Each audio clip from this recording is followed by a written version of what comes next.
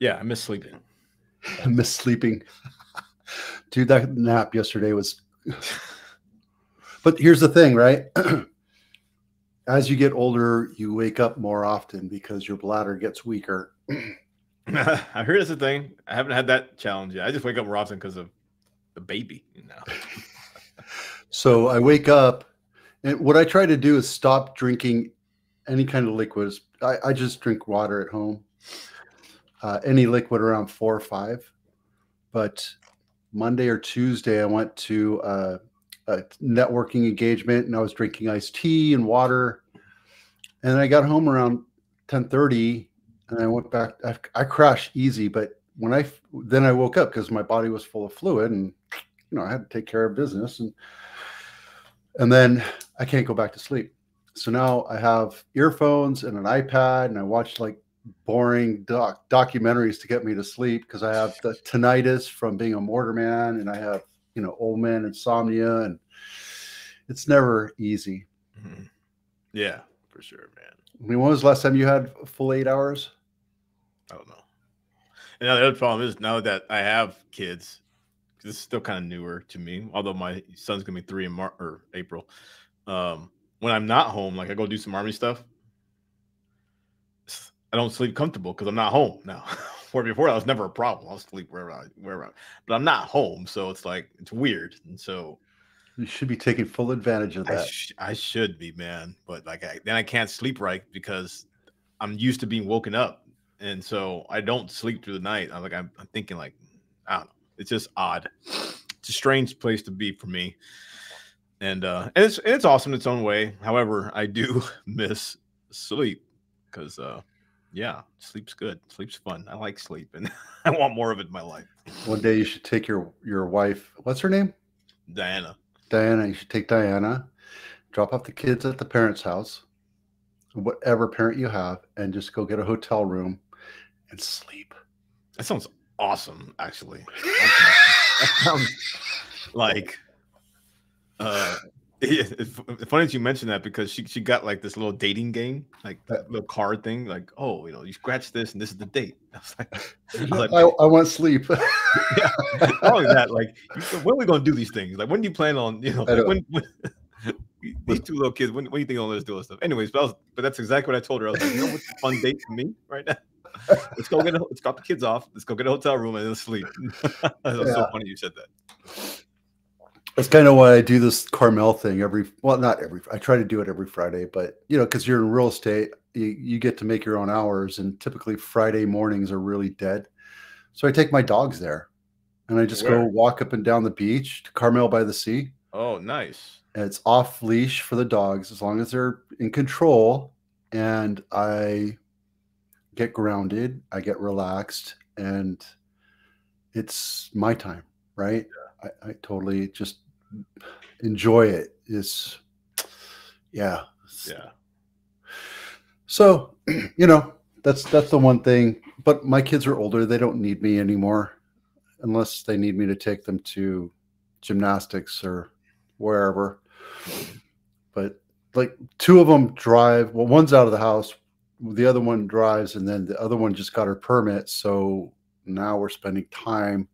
And I should be enjoying it because it's the last one of my life that I get to do is teach her how to drive, right? So, yeah, one of the last things you do as a parent is teaching your child how to drive, and then you're pretty much on the mentor-mentee stage, not the parenting stage.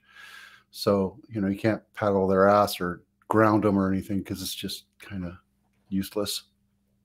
You can threaten them with their lives. With their lives, yes. I brought you in. I'll kill you. I'll take you out. Take you out. Yeah, all things to look forward to, I suppose. Yeah. So, how often do you call it drill? Is that what you call it when you go to the Army? So about 10 years ago, I don't know. It's probably more than that. Somebody somewhere. The simple answer to the question is yes. When I first joined the reserve, it was drill. It was drill for the longest. And then at some point, somebody decided that was no longer an appropriate term, and that was not what it's going to be called. From henceforward, it shall be called Battle Assembly. So,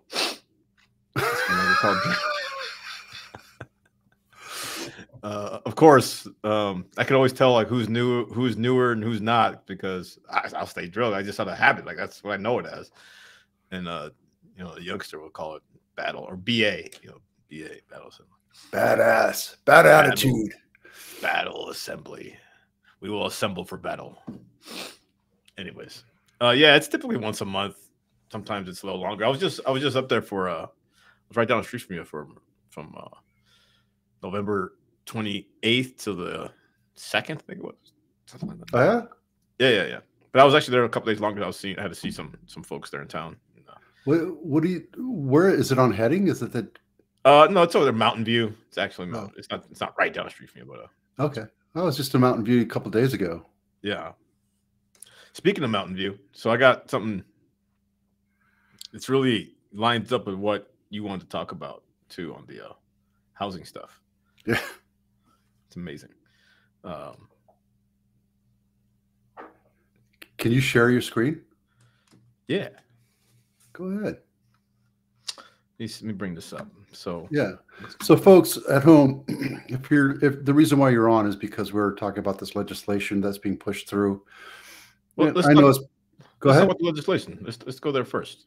Yeah. So what they're doing right now is trying to get the hedge funds who buy real estate, single-family homes, to not buy single-family homes because it's taking away from home buyers, from the real reason why we have homes, right? The single-family home is the American dream. People want to buy a house, live in it, pay it off, raise their children in it, make memories, have some financial stability, and hedge funds are coming in and buying swaths of it at a time. Now, they're not doing it across the nation. They're doing it in certain metropolitan areas like Phoenix and, I don't know, Albuquerque and wherever. And they say that it takes up, it's only 3% of the houses that are owned right now, but that's still pretty large. When you think about it. That's a huge amount. I mean, to say only 3% is crazy, like as if that's like nothing.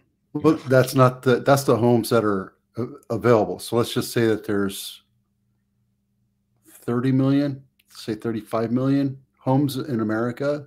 That's 3% of that.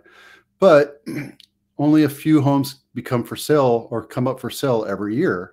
Right. And what typically happens is you put it up on market and then you wait for the offers to come in. And typically these hedge funds have billions of dollars, so they don't care if they overpay for it, and they'll overpay for it. Like, for example, I just sold Inman a couple days ago. Yesterday we went into contract. 2 days ago we went into contract, listed at 1.7. This thing under 800 or under 1,000 square feet. So I want to say like 983 from my memory. 983 square feet. Everything needs to be replaced. Just old single. So one car garage that was converted. It has a bonus room in the back that they converted from a screen room into a living room. Just not the best house. Listed at 700, expecting 750. I had 13 offers and sold it for $835,000. Wow. And it went to a mom and pop investor. I can tell you that right now. I know that, we're a family. I'm like, nah, you're full of crap. Because when you see houses, when you see all the offers come through, all 13 of them come through, and they're all popping in around 7 to 770, 780, and then all of a sudden there's one that's just above and beyond. I mean, yeah. So, and obviously I negotiated it up a bit, but that's my job to do that. Sure. But I think it was a mom and pop investor. And I saw a graph a couple of days ago, and I was trying to look for it real quick before you popped on. But there's only like 3% of the investors that are out there that are actually institutional, or at least that are categorized that way. And then like 75 or 80% of them are mom and pop, which means they own 1 to 10 units. And that's now the American dream, right? You want to be able to buy your house, fix it up, buy another house, move into that, rent this other one out, have somebody else pay off your mortgage. And there's nothing wrong with that. It's just, but I don't think that's the problem. I think the real problem is legislation should not be pushed. Well, I mean, it should be about curtailing hedge funds from buying property. I agree with that. There's a lot to unpack there. I think, well, first, just kind of going back to where we first started the conversation. So sleep. Yeah. Well, investing in or real estate investing for a lot of people has been out of, or it's not really easy for them to do. They don't have, how do I want to say this? Hundreds of thousands of dollars. Yeah, they don't have the $100,000s of dollars. So on one hand, there is a problem that something like a real estate investment trust provides a solution to, where a mom and pop investor, a retiree, or somebody saving for retirement can participate in real estate investing without that risk of directly owning, or without the capital they might need to do so, by putting some money aside into a real estate investment trust. And there's all kinds of different kinds of real estate investment trusts, from commercial to industrial to office space specific to data center. I mean, it goes on and on how diversified and how specific you can get into when it comes to these different types of real estate investment trusts.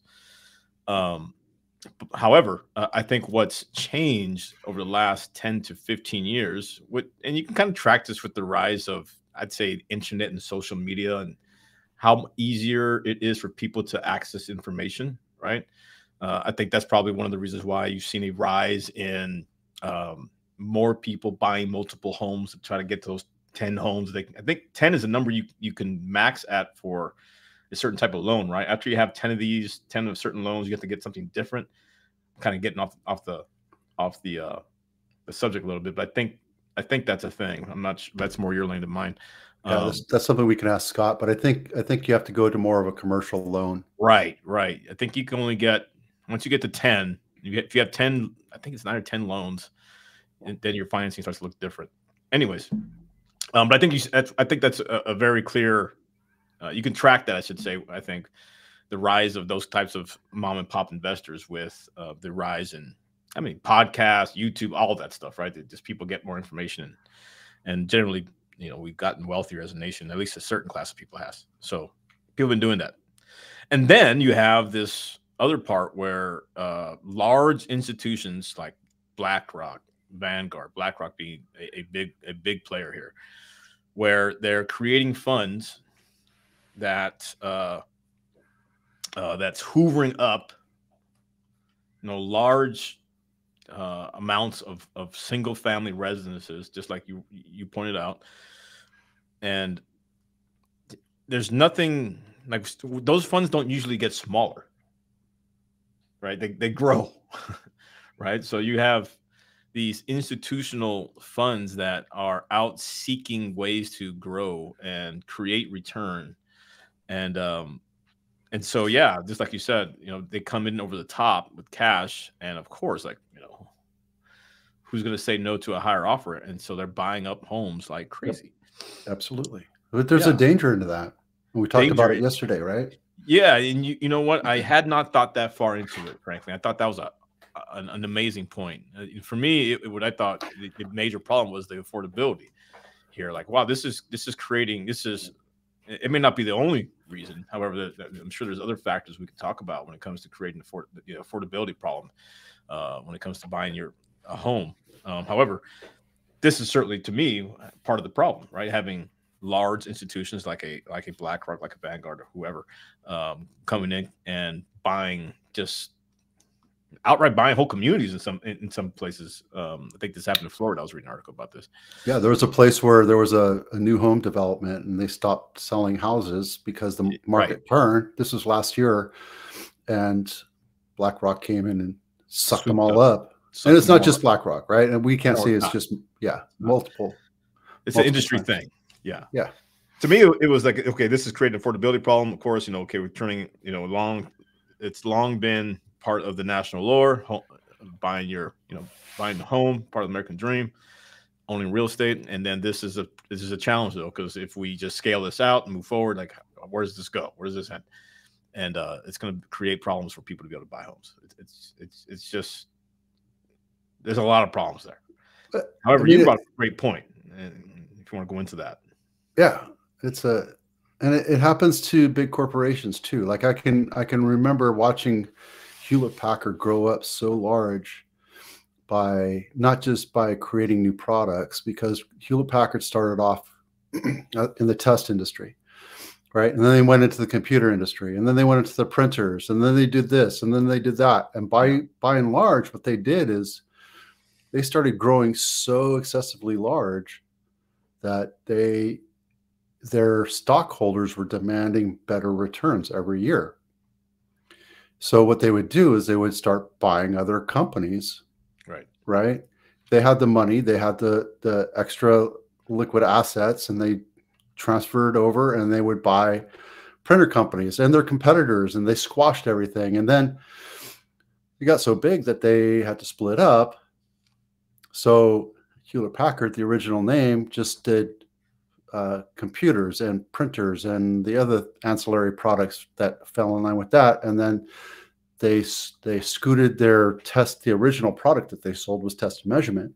They scooted it over to a company called Agilent, which is fantastic. But then they started having growing pains because the market turned.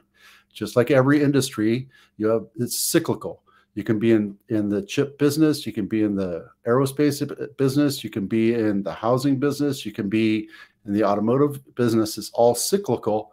And when you're in a growth pattern and you have to grow and you have to grow and you have to grow, and the market turns on you, your stocks are going to shrink because you're going to not fulfill the requirements that your stock and stakeholders demand. Increased value of your stocks, right?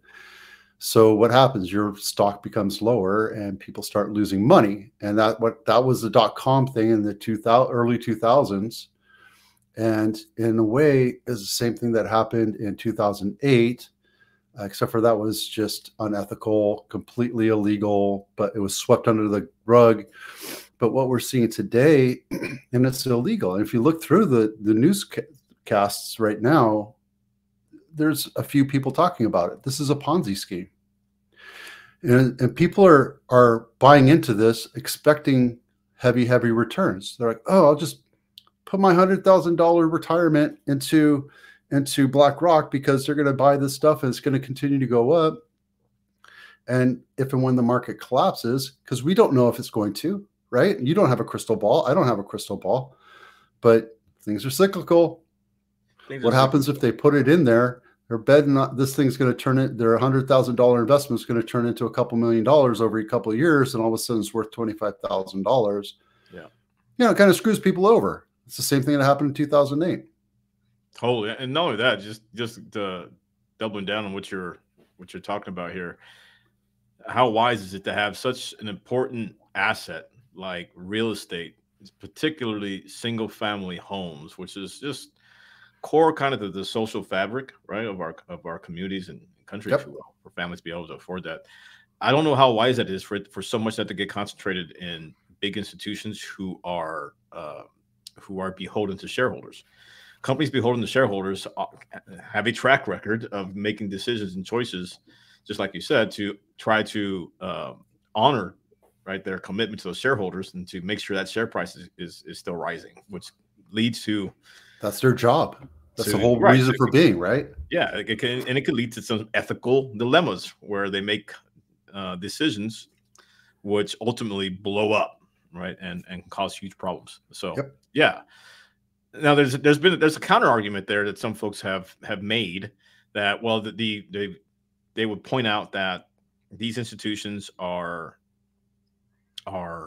providing value on one end to investors who otherwise couldn't buy real estate. We already talked about that. Also, they are purchasing homes and making sure that they are kept upright, you won't have a problem with a landlord who isn't, I guess what's the term? Deadbeat landlord, I guess, for lack of a better term. So that's a term for sure.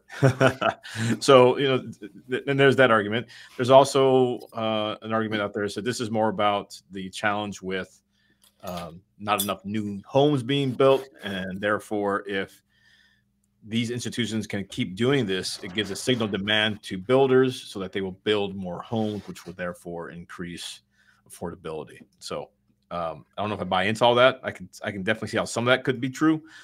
However, all things being equal or not equal, either way, I still think, given the choice, I would not want to have large institutions using so much of their investors' money to buy so many single family homes. It's just it's kind of getting a little out of hand, is all I would say.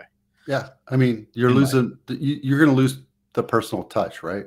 There's no concierge service. There's no person you're going to talk to. I can't remember the name of the company, but they're all across the United States. And maybe I sent it to you on text, so I'll go dig it through while you talk next.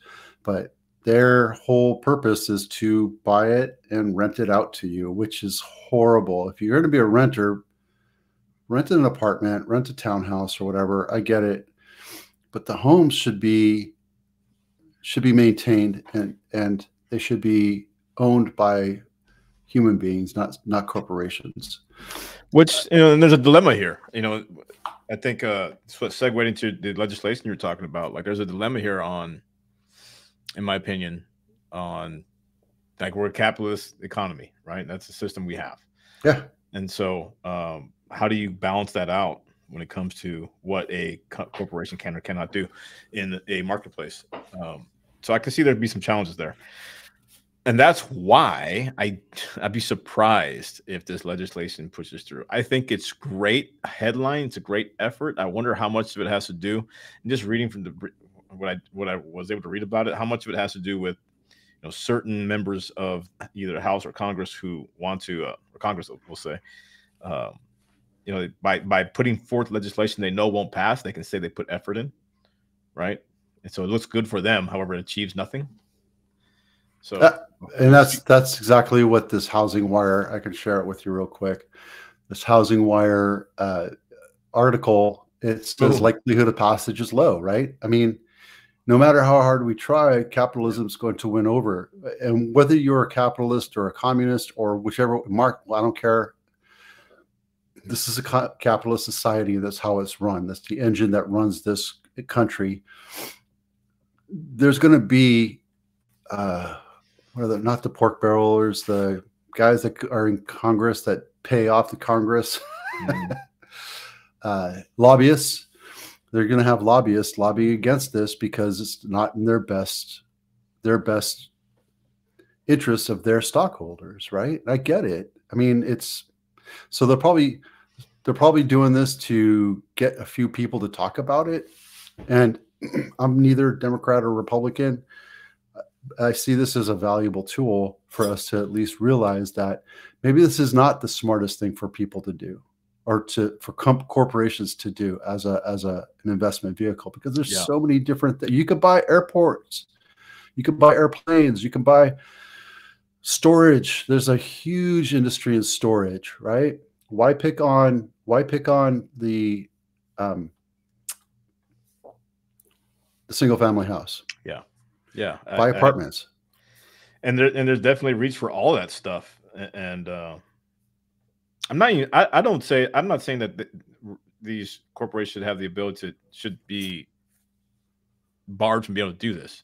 I just think the scale is ridiculous, and it's not going to get smaller. It's going to keep growing. And you're talking about international investors now, so you have people from around the world investing here, right? Because of the safety and the deepness of our markets. And I just don't know how great it is to have whole communities in our communities. I'm sorry, whole communities in our country. That's like a sleep. Owned by. That's parent sleep for you right there. Yeah, you ain't lying, man. That's for real right there. Last night was a good one. But anyways, owning such such important parts of what our country stands for. So, yeah, I think it's a problem for sure. Yeah, I mean, I don't know. so and who are the major owners of these stocks, of these black hedge, black whatever, and Vanguards and I mean, a Open lot of Door? it. They're multi-billionaires, right? That, but it's not just it's not just hedge funds though. It's not just like, although that's a big piece of it, but also a big piece of this is pension holders. Mm-hmm. You know, pension state-run pensions. These pensions, who are in dire need of return because of the commitments they have to pensioners. Right, they're constantly seeking ways to grow that pot of money, and so I keep saying BlackRock, but they deserve to be mentioned because of how big they are and how much influence they have in these things. And when they target something and they pour, Billions of money into things, it's like a gravitational pull for these other companies to do the same, if you will. And then, but they have so much money and so much leverage, just like they kind of push out even smaller players. So, yeah. So right. I don't have actually a problem keep saying their name, but anyways. But every time we say it, we go up in SEO rankings, so that's good. Yeah. We like that. BlackRock, hedge fund. You see my cease and desist order from Vanguard, Open Door. Yeah, yeah. No, they're up there too, for sure. I mean, there's hundreds of them out there, and you look at the holdings. A lot of them have certain funds that only focus on real estate, and some only focus on companies, and some only focus on financial instruments, what have you. I get it. It is what it is. That's more your bailiwick. I understand you have to spread load, but having a REIT or a cartel, is that what they're called? No, cartel, REIT that develops. This is basically a cartel of a Ponzi scheme is what it is. It's an oligarchy of people that have swaths of power and money, buying up stuff, keeping it away from people that can't afford to live anywhere. People are having struggles living anywhere today because, like, oh, I could just move from California to Arkansas. Well, if you move to Arkansas, your minimum wage isn't going to be $20 an hour anymore. It's going to be $7 an hour. Yeah. Because it reflects the cost of living in a minimum way. And now because of inflation, you're still paying more money for everything. That's gas, right. Food, etc. Diapers. I was going to mention the other thing that came up for me, or it reminded me, that's a problem as well. And here, I'll share this here. Where is that diapers? Diapers are a problem, man, because godly. You know what I need to buy? I need to buy shares in a diaper company because goodness gracious. Yes. Anyways. Actually, I heard the U.S. population is shrinking now. Is it? Oh, yeah.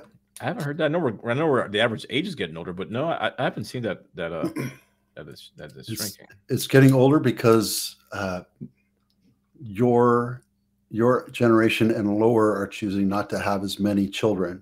That's right. Right. We're 1.7 and you're like 1.5, and my kids' generation is going to be like 0.9. So we're going to have a lot less population, which is one of the arguments that builders are having. And if you go back into some of these articles that I shared, you'll see that it's a combination of things, right? There's lack of supply. There's the low rates that we had 2 years ago. There's people that are paying off their houses and choosing to stay there instead of going into retirement communities. But also builders are just not building as much. We haven't built as many houses as we needed to over the last 20 years compared to what our projected growth. Yep. So that's putting upward pressure on pricing, making everything less affordable. No, that's right. I mean, that's definitely part of the problem. And like I said, that's what some of the people, the counter argument to those who are in favor of this investment strategy for these hedge funds and REITs to do so is because it applies pressure to the problem and it signals to home builders to keep building, right, or to build more. So, that's what they would say. The other thing I was going to bring up, and this is right in your neighborhood, is this article. What this article talks about is this phenomenon where a lot of these large tech companies, a few in particular, in this article they talk about Facebook and scroll up a bit. There you go. Google and Tesla, that they're building their own communities. Yep. And this one they're talking about North Bay Shore master proposed development in Mountain View. So it's just an interesting thing in that we've seen this before. Where have we seen large, powerful U.S. companies build company towns for their workers? It's happened before, right? Ford Detroit did it. The coal mining industry did it. Yep. And guess what? Those were all disasters. I'm not saying this is going to be like that. However, history does rhyme a little bit. Like, how much more power do you want to give your employer over you? Now they have your job. Now they have your house. Like, now you're renting from them too. Like, come on. Like, how crazy is that? And you tell me, Vito, if a development this size goes to one owner, essentially, what could that possibly do to the availability of homes everywhere else? It's got to go down, right? Like, how does this help the problem? It doesn't. It helps.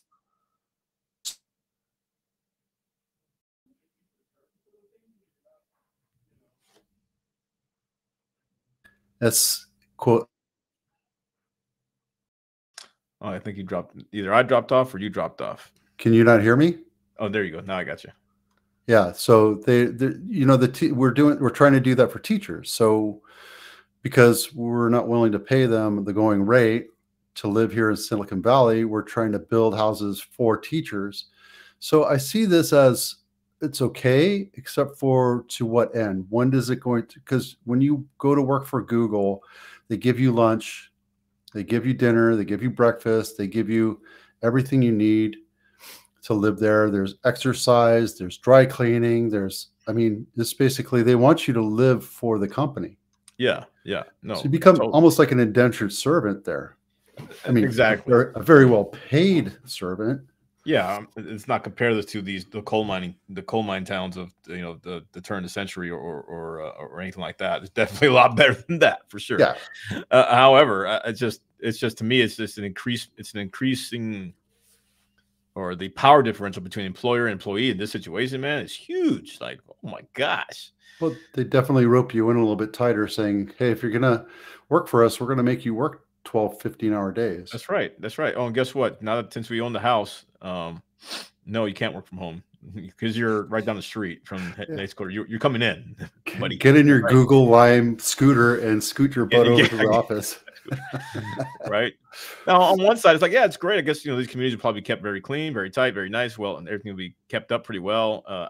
However, if you're not one of these employees, you're not going to live in that community, are you? That community isn't open to you. Is my guess, right? You're not allowed to live there. I could see something like a Twilight Zone where this kind of combines with Stepford Wives, where all the wives stay at home and then they get kind of programmed from Elon's chip to be, the perfect wife, and they all have this little crux, and then there's this little commune. Yeah. And then things go awry. So who knows? Yeah. So I think there's potential for that to get out of hand. And we'll see how that goes. I think Disney is also mentioned in there. So you think of any large corporation of that size, and they're all thinking about building and owning communities like this for their employees. So pretty wild, man. I trip out in that. And so if you're not some high paid tech employee, I guess you'll be renting for life because all you have is a house from BlackRock that you can rent from. I have Wayne, my buddy who bought the pool service business. Yeah. He's servicing a pool right now where a couple bought the house next door, the one with the pool issue, so they can move into it for a year while their other 12,000, 13,000 square foot house gets refurbished. So it's something like this. So the whole crux and value of what real estate allows you to do is build value to your estate, to your legacy plan, to not living. If you're a renter, which I know a lot of people are renters and they want to become homeowners because they understand it. One, you become economically locked into that house. I have a thumbs up. What the hell was that? Put my thumb away. One, you get economically locked into that house. We bought this house around $600,000. It's worth twice that now. But we had a certain payment. That payment didn't go up or down. Now, in California, we have Proposition 13, where our property tax only goes up 2% max every year. Whereas if you lived in Nevada or Texas and your price doubles, your taxes double up until a certain point. Then you get something like a homestead rule in certain states.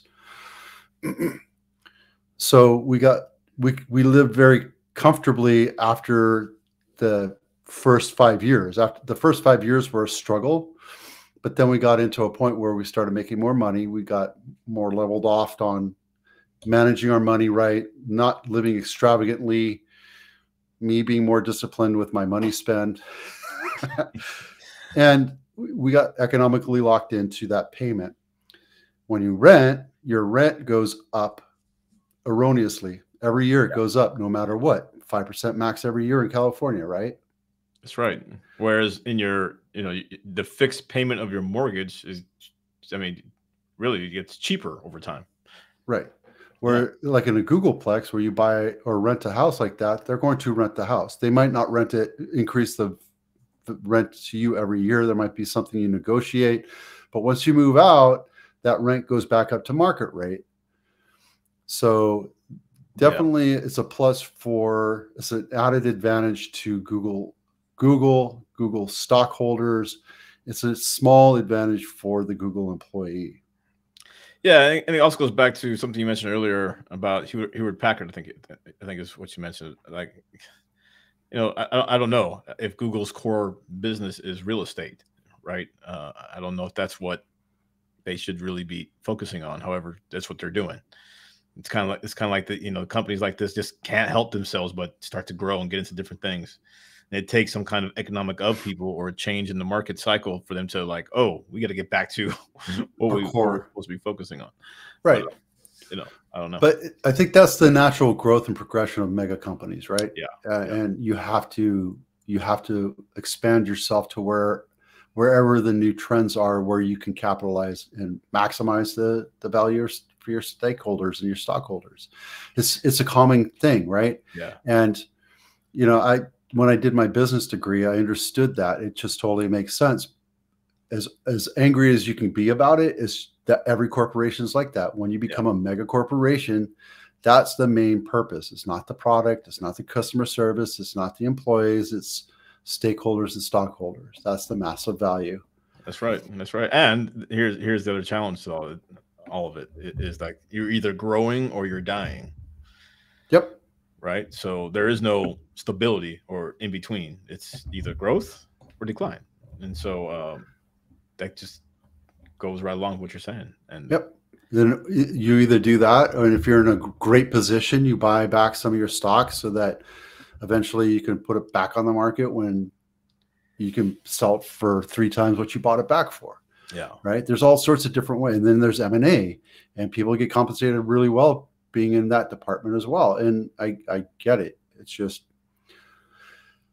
there's companies that will succeed and be successful, and there's companies that will be pushed to the wayside. Like, IBM was from the 40s up to the 70s, 80s. IBM was a key player. It was a blue ribbon stock, right? They paid dividends. They were a very well-established company.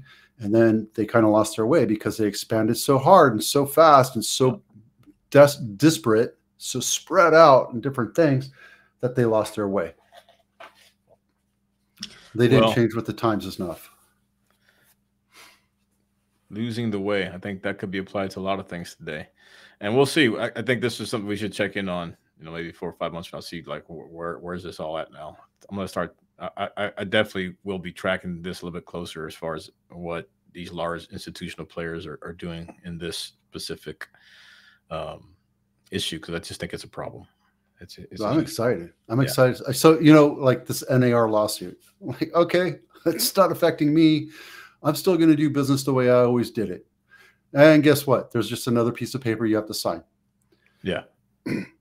Okay, but you already had it. We just never really enforced it. But now it's like, if you want me to represent you, you have to sign this document. And that's just a rule. That's my rule. It's not a law. It's not my buyer, my broker's not requiring me to do it. I'm a broker, but I work under a broker. I choose to do this because it explains explicitly how I'm going to be compensated if I'm representing you as a buyer's agent. That's the whole lawsuit. If you want to dig into that, I really don't care to talk about that right now. Yeah, I think there's some important. I think what's the word I want to use? There's a lot of different. I'll even say misinformation out there about that lawsuit. I don't know if you want to get to today, but we should probably talk about that some other time, just so people understand, like, what it is exactly about and how it actually plays out and who it affects. It affects the lawyer that gets $400 million out of that whole thing, and yeah, it's FU money. And after you boil it down and talk about how much the rest of the plaintiffs get and divide it by 250,000 plaintiffs, you walk away with $4,000, about $4,000 plus or minus pre-tax. So yeah, great. I'm super happy for that lawyer. I mean, what are we going to say? It's a class action lawyer. It's going to make like a filthy amount of money, $400 million, $600 million. I don't know what it was. And it's the funny thing is, this whole lawsuit's about disclosing how much compensation an agent makes, but there's no disclosure as how much that lawyer's making. That's wild. Wow. I mean, welcome to America, baby. Yeah. But here's the thing. If you're going to do that, then doctors have to disclose how much money they make, how much they're going to charge you up front. Oh, by the way, you have appendicitis, and because I'm a specialist and we have to do all this stuff, here's your quote of how much it's going to cost you, and this is how much I'm going to make out of it. That's what the lawsuit is about. Or like you're selling a car. How much is my salesman going to make? He's going to make, I don't know, 20% off the profit. I don't know, whatever it is. It doesn't matter. It shouldn't matter. But if we get sued for that, then everybody should have to disclose how much they make off of every deal. Yeah. Like you, how much money do you make? I can't ask you how much you make off of me because it's not a whole lot of money. I mean, I mean, I don't care. It's not transparency is good. It's hard to argue against it. I don't know if they need a $400 million lawsuit though to do that, but I don't know. Yeah. I mean, the DOJ tried to change something about 4 or 5 years ago on the same concept, and they walked away from it because they said, no, we don't have really an argument. And then this guy comes up and sues Missouri, something like $1.6 billion. And then they lose, and they're appealing. The NAR is appealing it, but it's going to go across the nation now. And, oh, sure. Yeah. You know, what that meant to me is I had to go through extra hours of training on how to talk about it, how to handle it, how to prepare for it, and how to protect my clients, the good and bad about it. And it is what it is.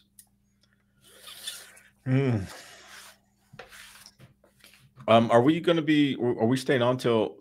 Is it Scott we're waiting on? Because there's two folks we're meeting today, right? Or what are we doing? We have two Scotts.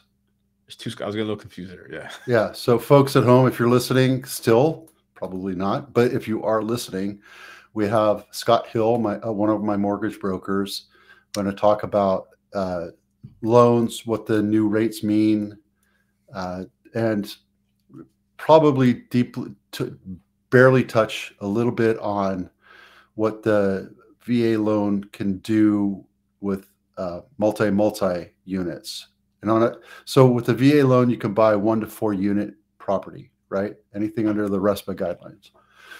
There's a new little known, it's not new, it's been around a long time, but it's very little known. There's a VA loan where 2 veterans can get together and buy a 7-unit apartment, make one of them commercial, and then each of them live in a unit. Wow, I don't think I've ever heard of that.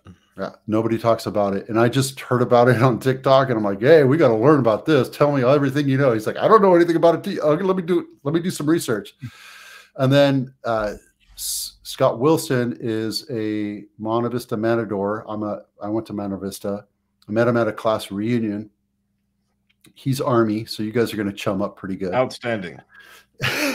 And he's a family lawyer, and he handles trusts. So the whole idea is, I have some friends, I have a lot of people that have parents that are aging, and they're going through processes of handling trusts and how to handle situations when you're trying to get help through Medicare, Medicaid, Medi-Cal, and get help through social work. And that's what we're going to be talking about later on. Awesome.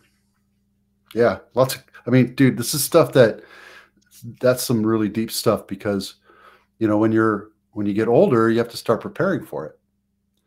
And when you're 60 and you're planning on retiring at 65, you better have your plan completely set up. And it's important for you to know, Patrick, because there's certain ways to move money around and assets around so that it makes the person look broke in the eyes of Medicare, so that you get assistance. And I have friends that are going through that right now with their parents, and they're fairly wealthy. I mean, they're not like FU wealthy, but they're well off. But Medicare won't touch them right now because they have so much money. And she's at a point where we can't put her into a home just yet because Medicare isn't taking care of it yet.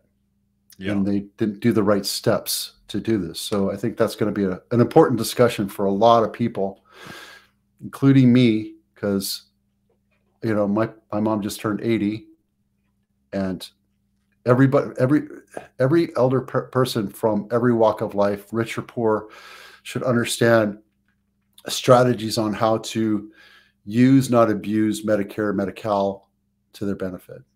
Sure. Yeah, absolutely. I would get totally behind that. Yeah.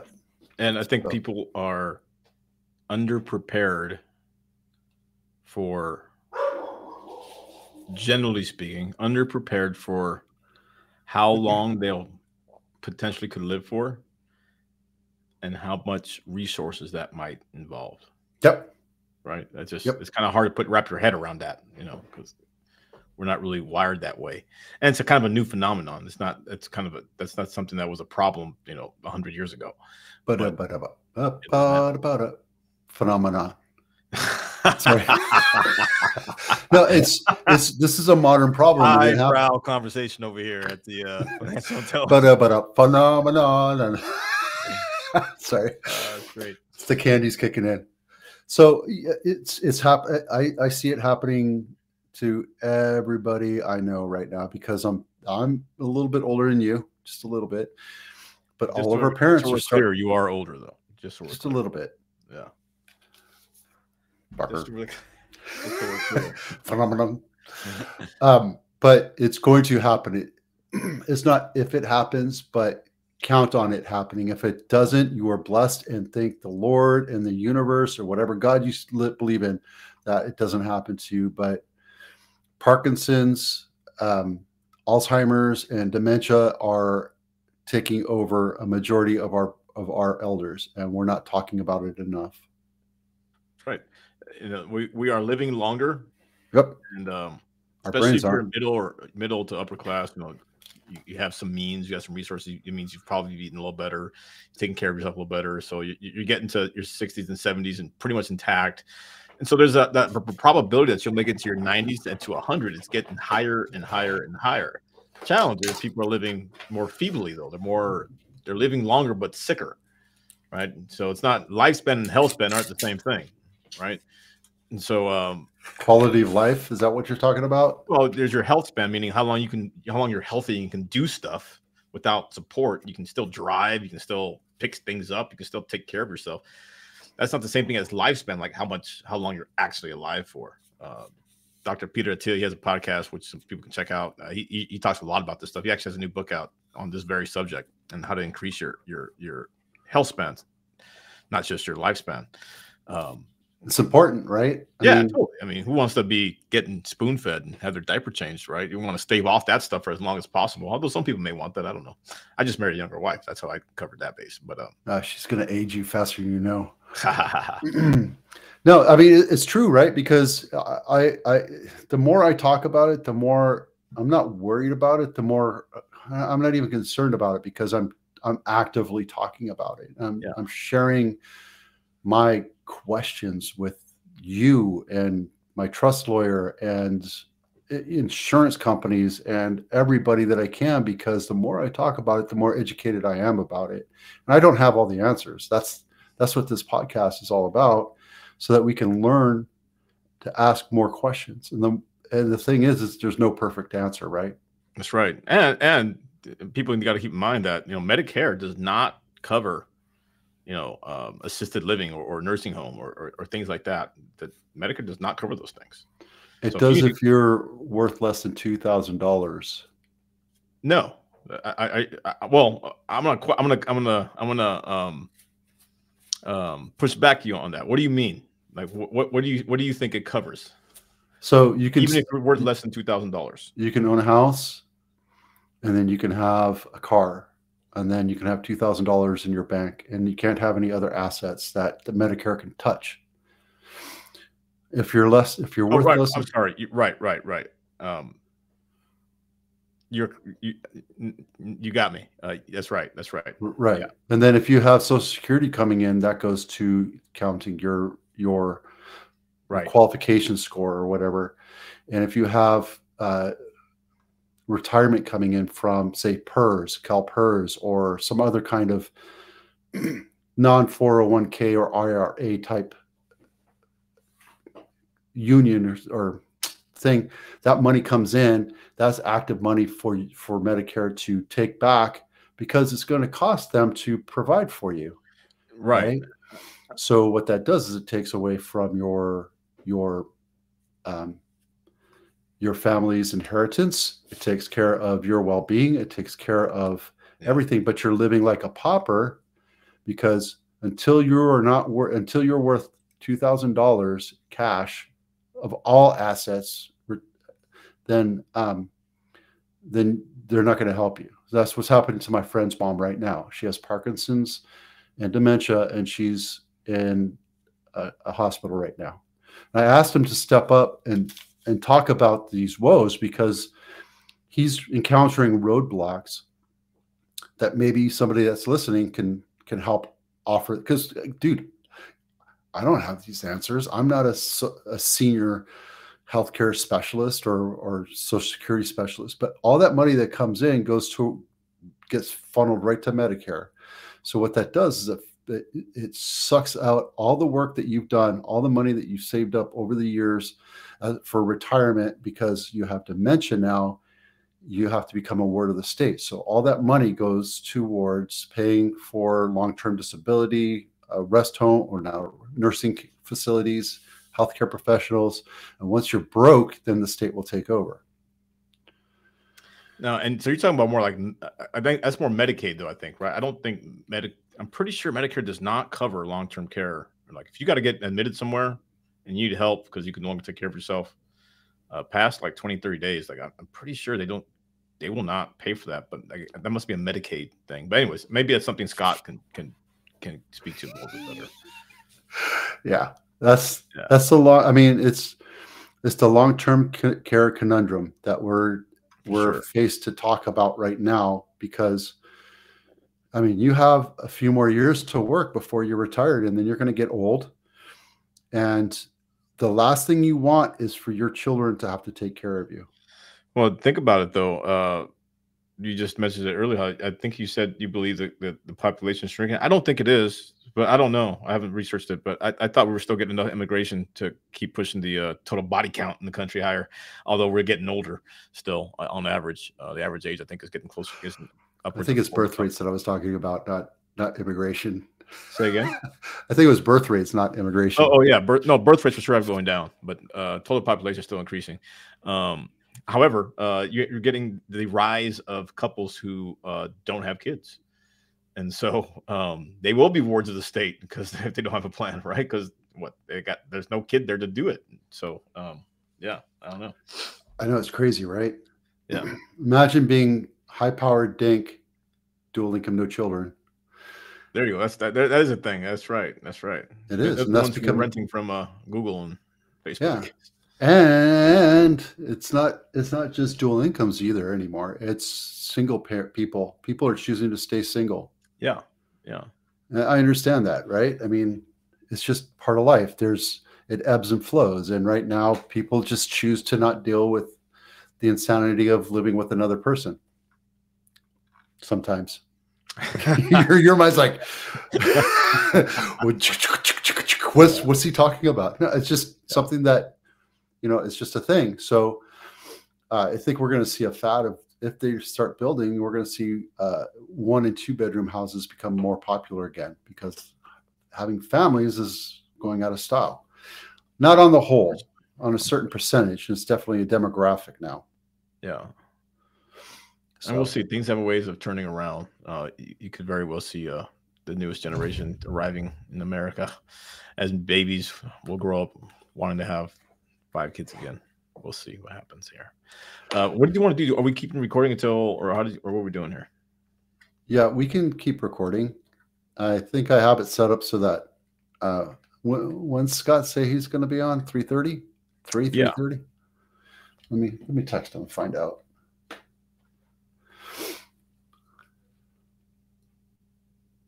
Oh, there he is.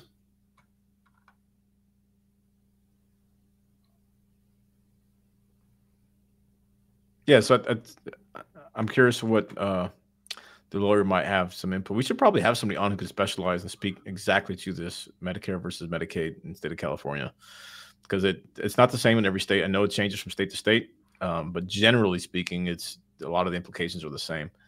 Because my understanding is, you're right, but however, if you show yourself as that poor to the state and they're going to provide services, I'm not sure what Medicaid will do for your care in home. If you want to stay in home, I'm sure they will do something.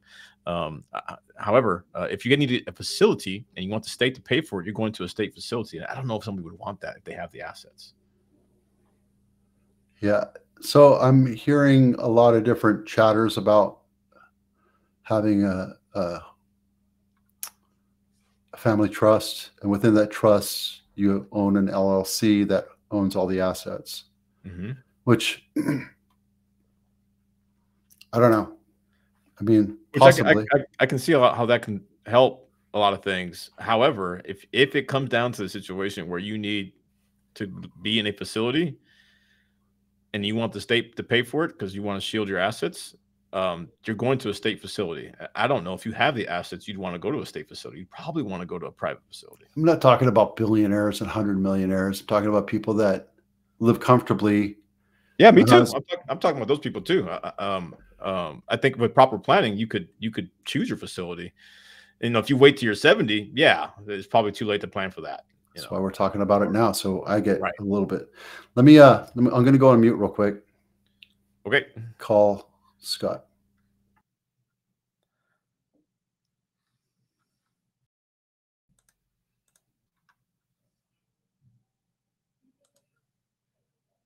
And wow, Vito Almighty's doing that. For those of you who are still listening, because there's nobody listening, I'm sure. I will say, and I'll chop this up and I'll provide it later. I mentioned it earlier, but I listened to this amazing podcast on it. It's totally unrelated, but it's kind of related, and it's really cool. It's long, but man, it's an incredible part of American history that you will get engrossed in, and you will be surprised by how bloody and incredibly violent this little piece of American history is. And it is the coal miners' uprising that happened. I guess I want to say, what was the years? It was like early 1900s, essentially. And it's out in like by God, West Virginia and around them parts, all them coal mining hills. And it's just an amazing, crazy little piece of American history. And you'd be amazed at how organized these guys got and how big their march and these brigade level organization that they did with each other, because a lot of these guys were World War I vets and stuff. And it's just pretty amazing. Anyways, Martyr Made Podcast is the name of the podcast, and he puts some amazing stuff out. And the episode is, Who's America? I think it's called Who's America. Yeah, Who's America. Anyways, I'll put a link maybe in whenever we post it, so people check it out if they want. All right, Scott will be here in a few seconds. I'm gonna jump off real quick and take my sweater off because it's boiling hot in here. All right. Got my sauna going. We want to just pause. Okay.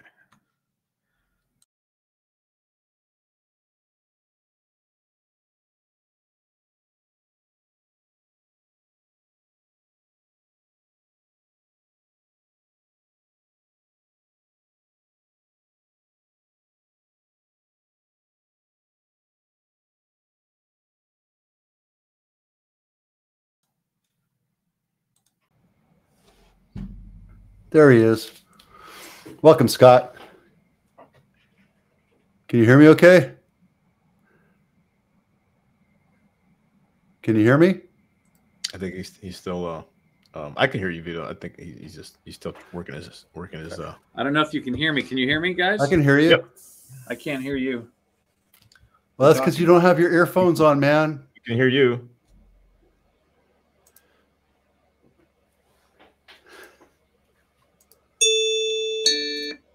I just did a speaker test. Says it's working. Can you hear us now? I can hear you. I can hear your ding dong. He probably needs to make sure that speaker is attached on the what did I have to do? I'm trying to remember here now. I don't, it's a PC thing. You're gonna have to tell him how to do it on PC. He has to click on that mute button, little arrow, and just make sure the right speaker's attached. You might need to call him or something. Do you want to call him? Test. I can hear you. I don't know if he'll answer if I call him, though. He doesn't know who I am. Let me text him. Which number is he?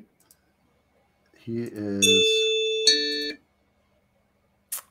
408-898-0100. Oh, okay. Hey, I just ran a test on my speaker and it works fine. Is your system speaker working?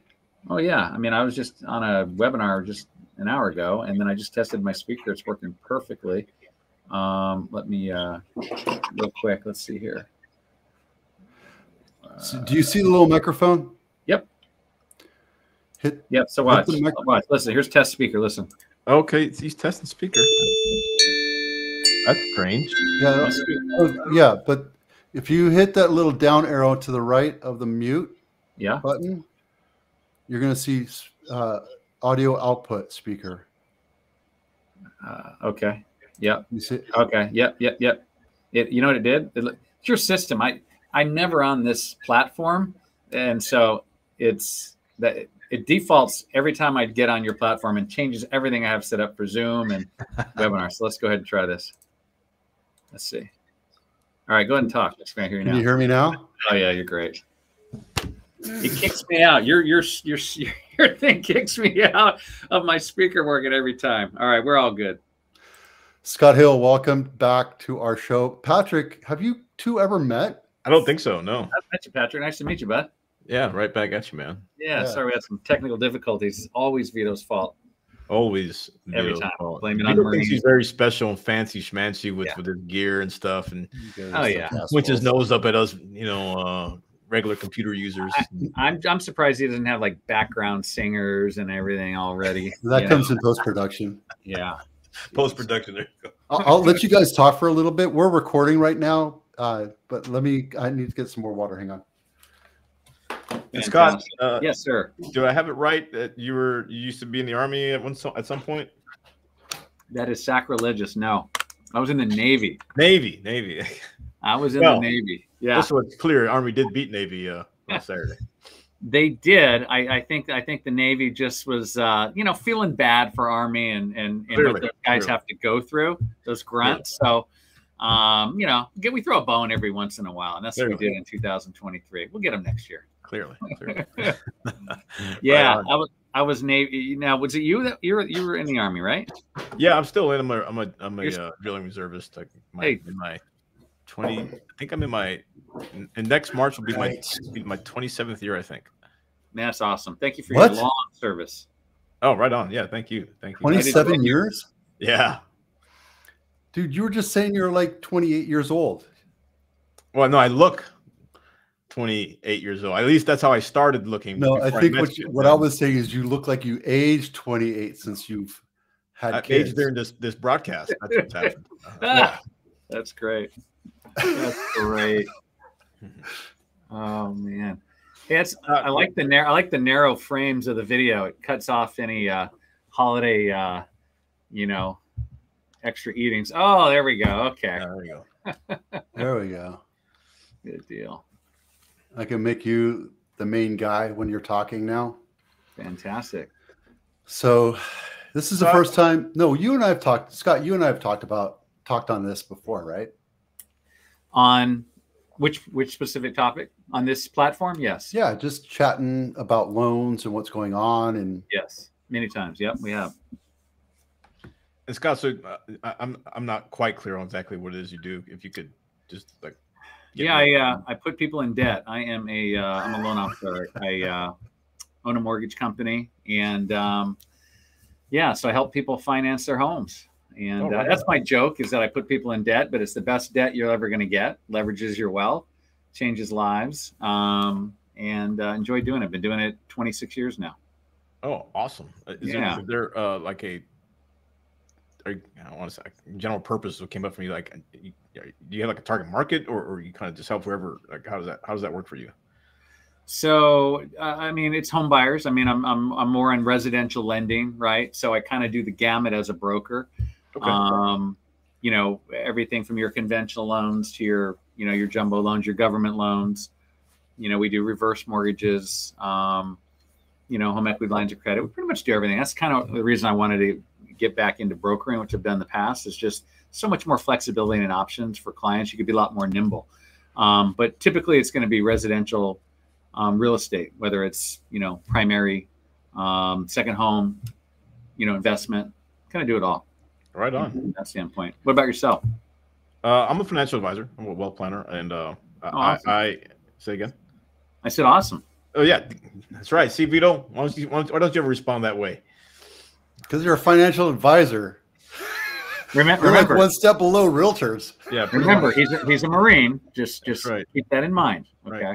Right. And so I've been doing that for off and on for I want to say about 24 years. I say off and on because although I started pretty young, obviously after 9/11, things were busy, so I was gone a lot. Yeah. And so I didn't have a long streak of like focused work in this until about 2014. Right. 13, 14, something like that. So yeah. But however, I mostly work with people who are self-employed or have a small business. And Vito doesn't know this, but actually in 2024, I'm actually going to be getting even even more targeted. I plan on working.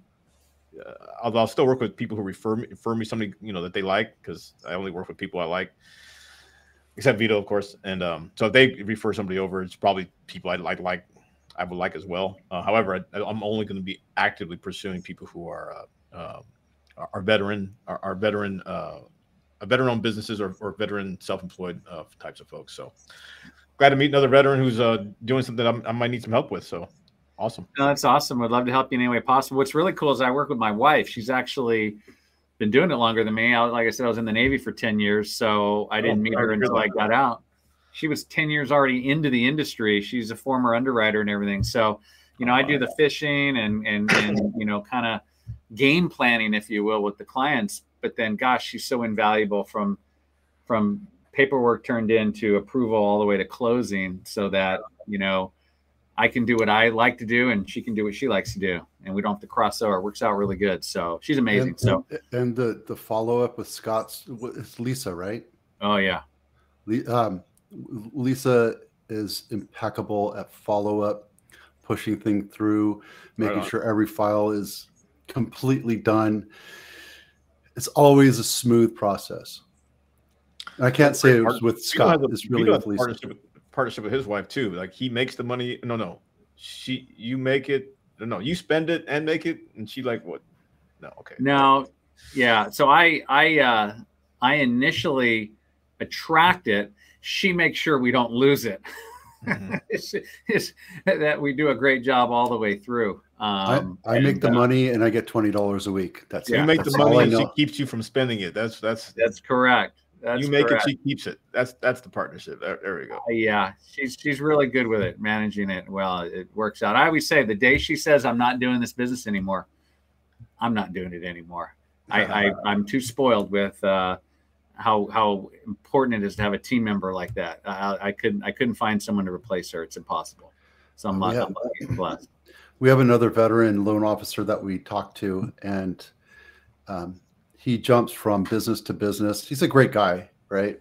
And his Lisa recently left, and in the middle of one of the deals that we were working on, and it just fell apart. And what do you mean left? I don't get it. She stopped working for him. Oh, but it's not his spouse. No, yeah. Oh, gotcha. No. So technically, the title that Lisa does is loan processor. She does all the heavy lifting. Scott's the pretty face, even though Lisa's beautiful. He's the one he's the front man. He's the one that brings in the business, and she does face for radio only. Face only a radio can love. That's right.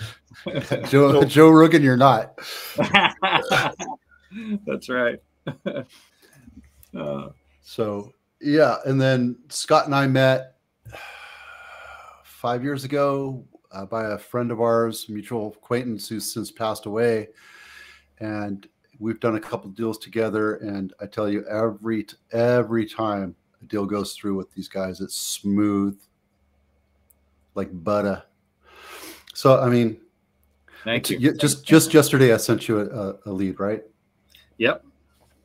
What was that?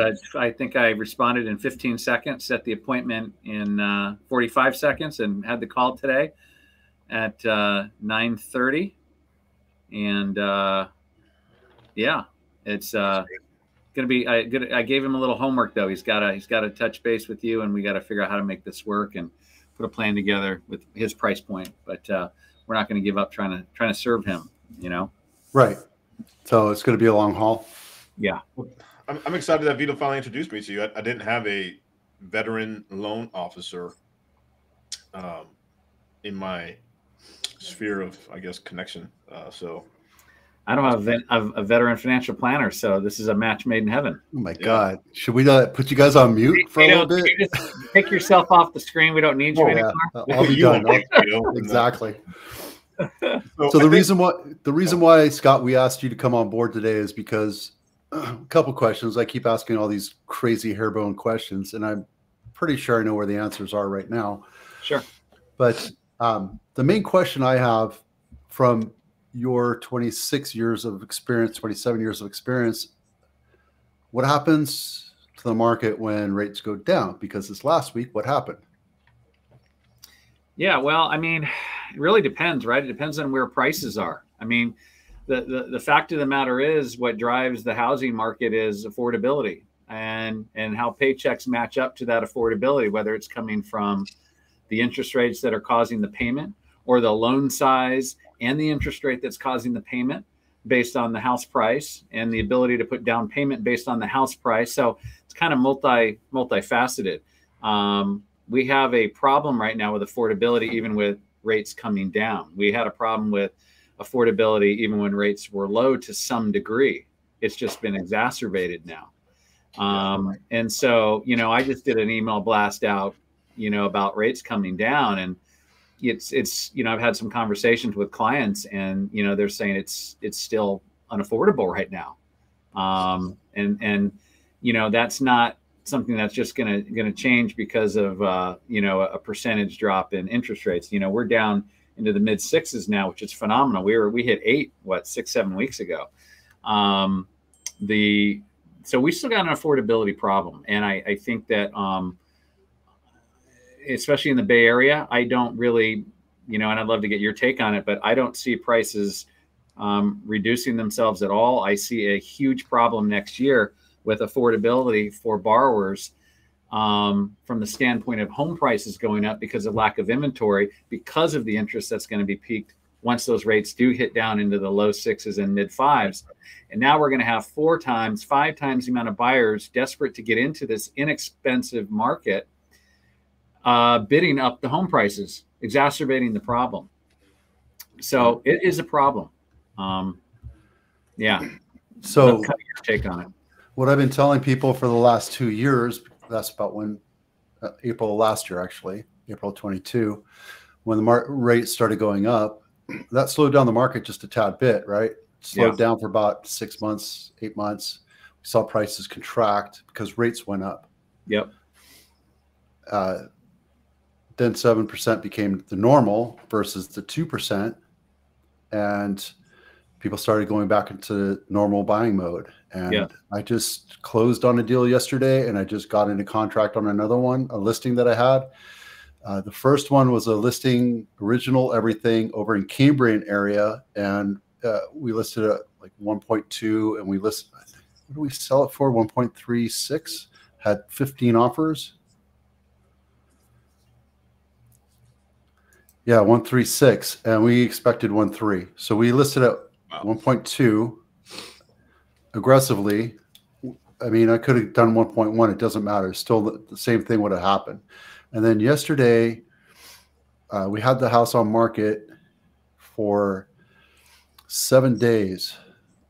Let me see if I can find it real quick while I'm talking, which is not a good thing. Anyway, there it is. Let me share this with you. There, look at this house right here. Less than 1,000 square feet, listed at 700. So 3-bedroom, 2-bath. It's a train wreck, right? I mean, wait, it's a 3-bedroom, 2-bath, less than 1,000 square feet. Less than 1,000 square feet. They converted the garage into an apartment, and they had a sunroom in the back that they converted into a living room that could be used. So it has a little bit extra space, but I mean, you can look inside of it, and I can tell you specifically that there's just nothing fancy about it. It needs to be completely not torn down, but everything needs to be redone. The kitchen, the bathrooms, the floors, the paint, the lights, the switches, the doors, the windows. It has wall furnaces. Not that that's a bad thing, but I listed at 700,000. We had 13 offers, and we sold, I think it sold for 860. No, 835. We were expecting it to sell for 750. Comps on the low end suggested 750 would have been a strong offer. I got 800. I bumped it up, obviously, but we finalized at 835. Are you going to have any challenges appraising, you think? It doesn't matter because I had 13 offers, and the top ones had 0 contingencies and more than 20% down, and as is. And so I guess I should reword that. Is it going to be worth it? No. From an appraiser standpoint, it's worth it from the buyer's standpoint because we know what's going to happen to that price of that home next year. Yeah. But we're talking, appraiser looks at opinion value of today. Right. Right. It's amazing. I was just listening to how you laid out the dilemma going forward, Scott, no matter what interest rates do, up, down, left, or right. And we've talked about it earlier, Vito, about the whole housing situation in general. I think most people are working under the assumption that they're going to wait because there's some kind of 2008 or 9 thing going to happen again, right? Because the economy, this economy, that, and inflation and rates are high, and at some point something's going to give, and that's when I'm going to get in. Right? I feel like that's kind of like the narrative. You're absolutely correct about that, and that's fear, false evidence appearing real. The reason for that, we all know, was loose money, no skin in the game. That all changed. There was massive skin in the game after that. There's massive equity in people's properties now. There's massive interest to hold on to a home that has a 2-3% interest rate right now. Right. At all costs, family members will jump in to help someone save that home. It's not going to happen. It's just very different. 2008 and 9 was a different thing. It is not, particularly when we talk about home values and property and buying in California, especially. It's just not the same last year. I don't see a scenario. No matter what happens during the election, no matter what happens to the economy, there's still not enough homes, and there's still more buyers. I just don't see anything like that happening. Right. I heard a statistic a while back about the whole 2% interest rate. Of the 60% of the 33 or 35 million homes in the United States, 80% of them. 60% of the homes across the United States have a mortgage on it. 40% are paid off. 80% of the homes that 80% of the homes that have a mortgage on it refinance into the 2 to 3.5% range. So those people will never sell unless they absolutely freaking have to. Divorce, death, what have you. Which they'll happens. never. So that's basically half of our entire supply. So what we're working on are people that are dying. That's why I'm selling these houses right now, or divorce or relocation, and they just don't want to be a landlord. And so our supply has dwindled to nothing. We have 200 units on the market right now in San Jose. And the demand is out there. It doesn't matter. We do have houses that are overpriced with unrealistic expectations from the sellers, and the sellers absolutely not touching any offers unless it's what they want. I get it. But for the most part, if you price it right,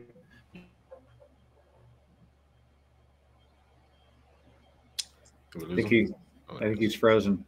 I'm going to say something too. We're waiting for him to go. Oh, there you are, Vito. We lost you.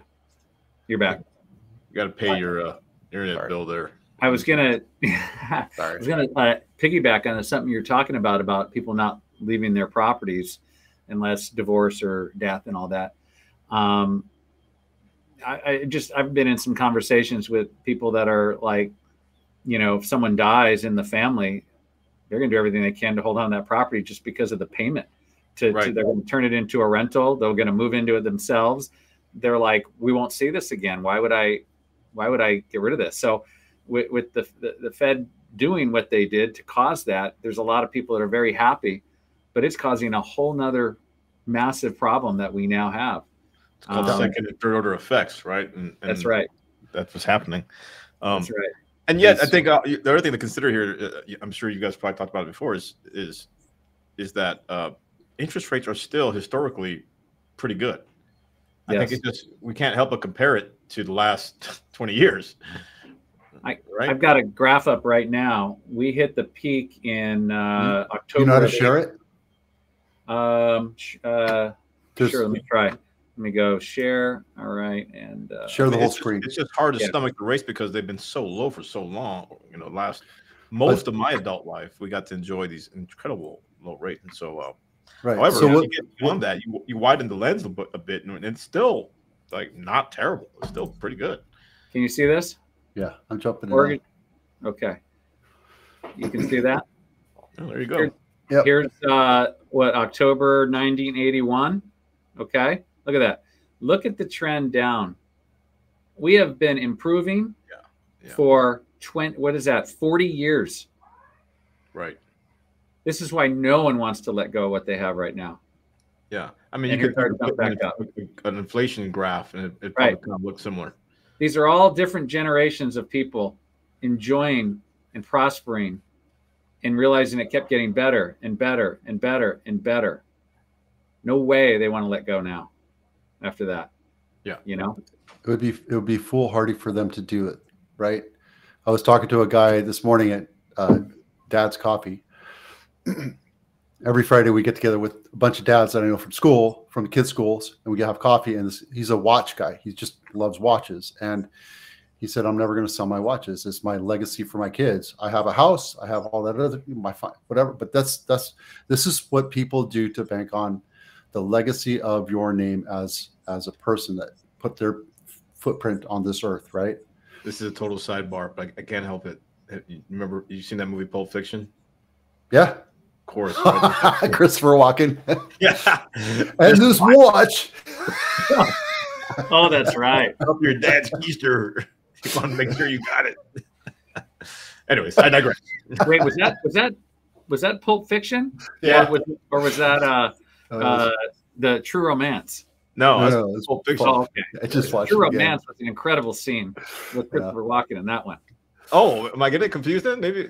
No, it's when he's sitting there facing who was the actor in Easy Rider? Famous actor. Not fond of it. The other one. Shoot. Oh, he passed. Yeah. And that scene in there where he's talking about his to Christopher Walken about his Italian heritage. A great scene. But anyway, I know we're sidebarring. That's a great movie too. Check out True Romance when you get a chance over the holiday. Yeah, really good movie. With it's an awesome movie. That was awesome. Yeah. Good stuff. I'm sorry, Vito. Go ahead. we need to get an uplift with all this inventory talk right now. No, it's true though. I mean, so I have a lot of people that are in and out of the market, right? They're like, "Oh, I want to buy one now. I want to buy now." And I'm working with one of my escrow reps, and her husband's like, "Oh, the market's going to crash." I'm like, no, there's not enough there's not enough inventory for the pent up demand. Yeah. We have years of pent up demand. Back in 2008, we had pent up inventory because we had a shadow inventory of 30 months of bank owned properties that were going to be taken away from people and sold off on the market. Yeah. I don't blame people for feeling that way though, only because they're not educated. If you're not in the industry or specifically understanding these things, how would you know that? How would you know to understand that that's the situation?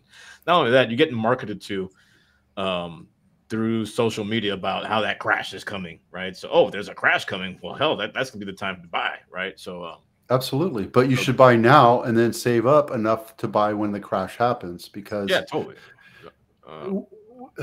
I think it's challenging for most potential homeowners, I think, to truly understand, what's the strategy here, because the default is I don't understand, so I'm not going to do anything, but hopefully there's a crash coming. Yeah, that's fear, right? Yeah. And that's going to keep you from buying into your future. Totally. And we talked about it before, right? When you buy a house, unless you refinance and refinance and refinance, which is where Scott makes his money, you buy your house and you get locked into that payment. And if it makes sense to refinance because you can lower it, that's great. But you get economically locked into that payment. It doesn't go up every year like your rent does. You build legacy, you build equity, you build value of your estate. And that's when we can trade off to you, Patrick, because then you can start talking to them about investing in real estate investment trust, hedge funds, condos in Mexico. Yeah, I mean, there's so many different options, right? And there's so Scott, before you came on, we were talking about the hedge fund, the legislature being pushed through.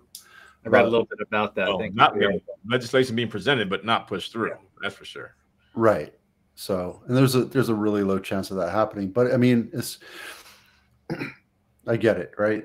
The reality is it's single family homeowners have the majority of the home ownership, but then it's mom and pop. But the hedge funds seem to be the bad guys, which is 3%. That's a lot of people. That's a lot of houses, especially in metropolitan areas. But at the same time, that's where you're gonna be able to jump in. And Are you seeing people buy condos and townhouses right now? Me? Yeah. Yeah. I'm like, I got two guys right now, two separate borrowers that are looking for them. One is a gentleman I was just on the phone with about a half an hour ago. We've been talking for the last week. He was looking for what he thought might be affordable when we ran numbers at about 800K for either a townhome or condo somewhere in the South Bay, but on his single income, and he's making really good money, but he's just over the ratios because, he's 28 years old. He's got a big car payment. And we decided that he's not to get what he wants and afford it. Because that's what I always talk about with my clients. Hey, yeah, I can bring in a cosigner for you, but that increases your payment. You still got to make the payment. How are we going to strategize to make that work? Okay, so we talked about him getting a roommate, maybe selling that car and getting a cheaper car.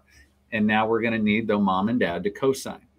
Put 10% down and bump up to $1 million to find something that he'll be satisfied with. And so we're starting that home search next week, most likely. We got to get mom and dad to get all their paperwork in now and get them pre-approved along with him. So that's what I'm seeing, and it really frustrates me that so many young people that are entering and have good jobs that can't find what they want when we had no problem doing that. It's a changing landscape, and I've never seen more co-signing than I have now, or parents dipping into their retirement or their savings to help their kids qualify. Yeah. Right. And maybe you're seeing that, Patrick, as a financial advisor. Maybe people asking you, hey, how's this going to affect me if I help my child or for my retirement plans? But that's definitely a increasing trend that's been happening. Probably, I want to say last probably 5-10 years as that baby boomer generation has started to get to that place where they can do that for their kids. On the other side, there's no shortage of dual income, each making $250,000, husband and wife working in Silicon Valley. And I find the other trend is lots of income, but haven't accumulated much savings yet. Yeah. But are on their way to it. They're waiting for their stocks to invest and lots of other things, and they want to enter in. So that tells me I have a lot of metrics that say there is no crash coming in. Anyone that thinks that is really, really getting bad advice. And it's up to all of us as advisors. We're, no matter what field we're in, we're still all financial advisors one way or another, that we've got to educate.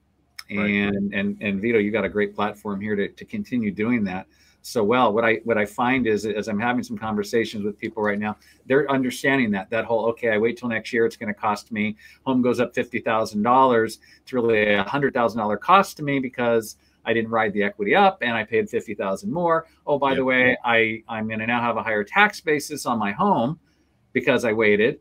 That's also 6 months to a year of not having forced savings of paying a mortgage down. I'm also not getting a tax deduction, and I can't save as fast anyway. So, I mean, there's all kinds of problems with waiting to buy. Plus, you're paying 12 months of rent. And you're paying 12 months of rent.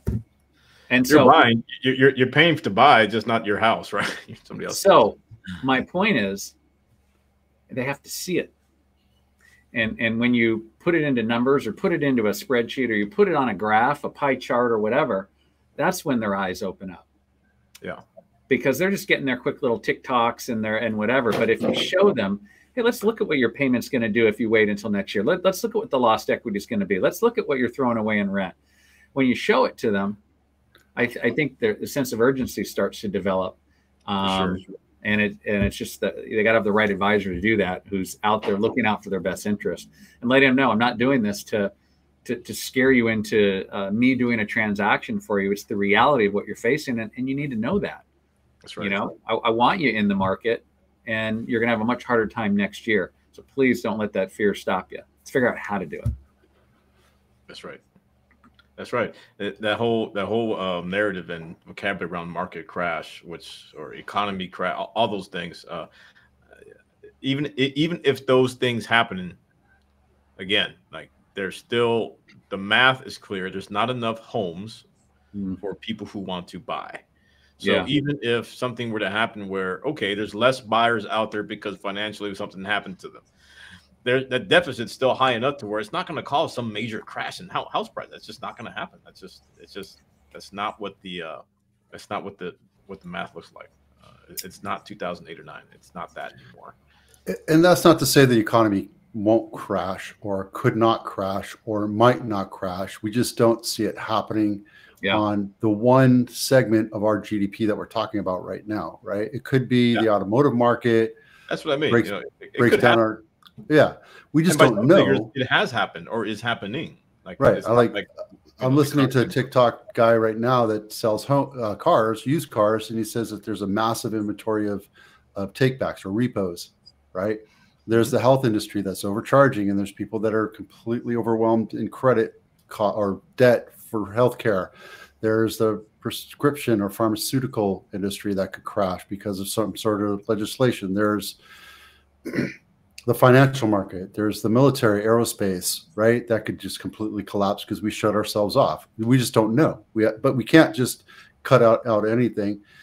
We're talking about our little slice of the bubble, which is it has zero inventory. There's zero supply because we've stopped building. If you look at the trends of new builds over the last 60, 70 years, you see that we're down to about 30% of what we've been doing for the last few decades. The last 20 years have been horrible for new builds. We're building as much as we can, but bureaucracy, cost overruns, and just lack of desire, we're just not building as many homes as we should be for the population. Yeah, that's right. Curious, Vito, what's your thoughts on, we're obviously our own bubble here. Sorry for the word bubble in this conversation, but we're in our own little sphere, if you will, Silicon Valley. Do you feel, because you've done a lot of research on this in other areas of the country where appreciation levels aren't very high, where equity isn't quite what it is here due to our appreciations, that there could be a slowing or even maybe a little crash in some areas where they're super dependent on one industry? Do you feel that that's something that could happen, even though it most likely isn't going to happen here?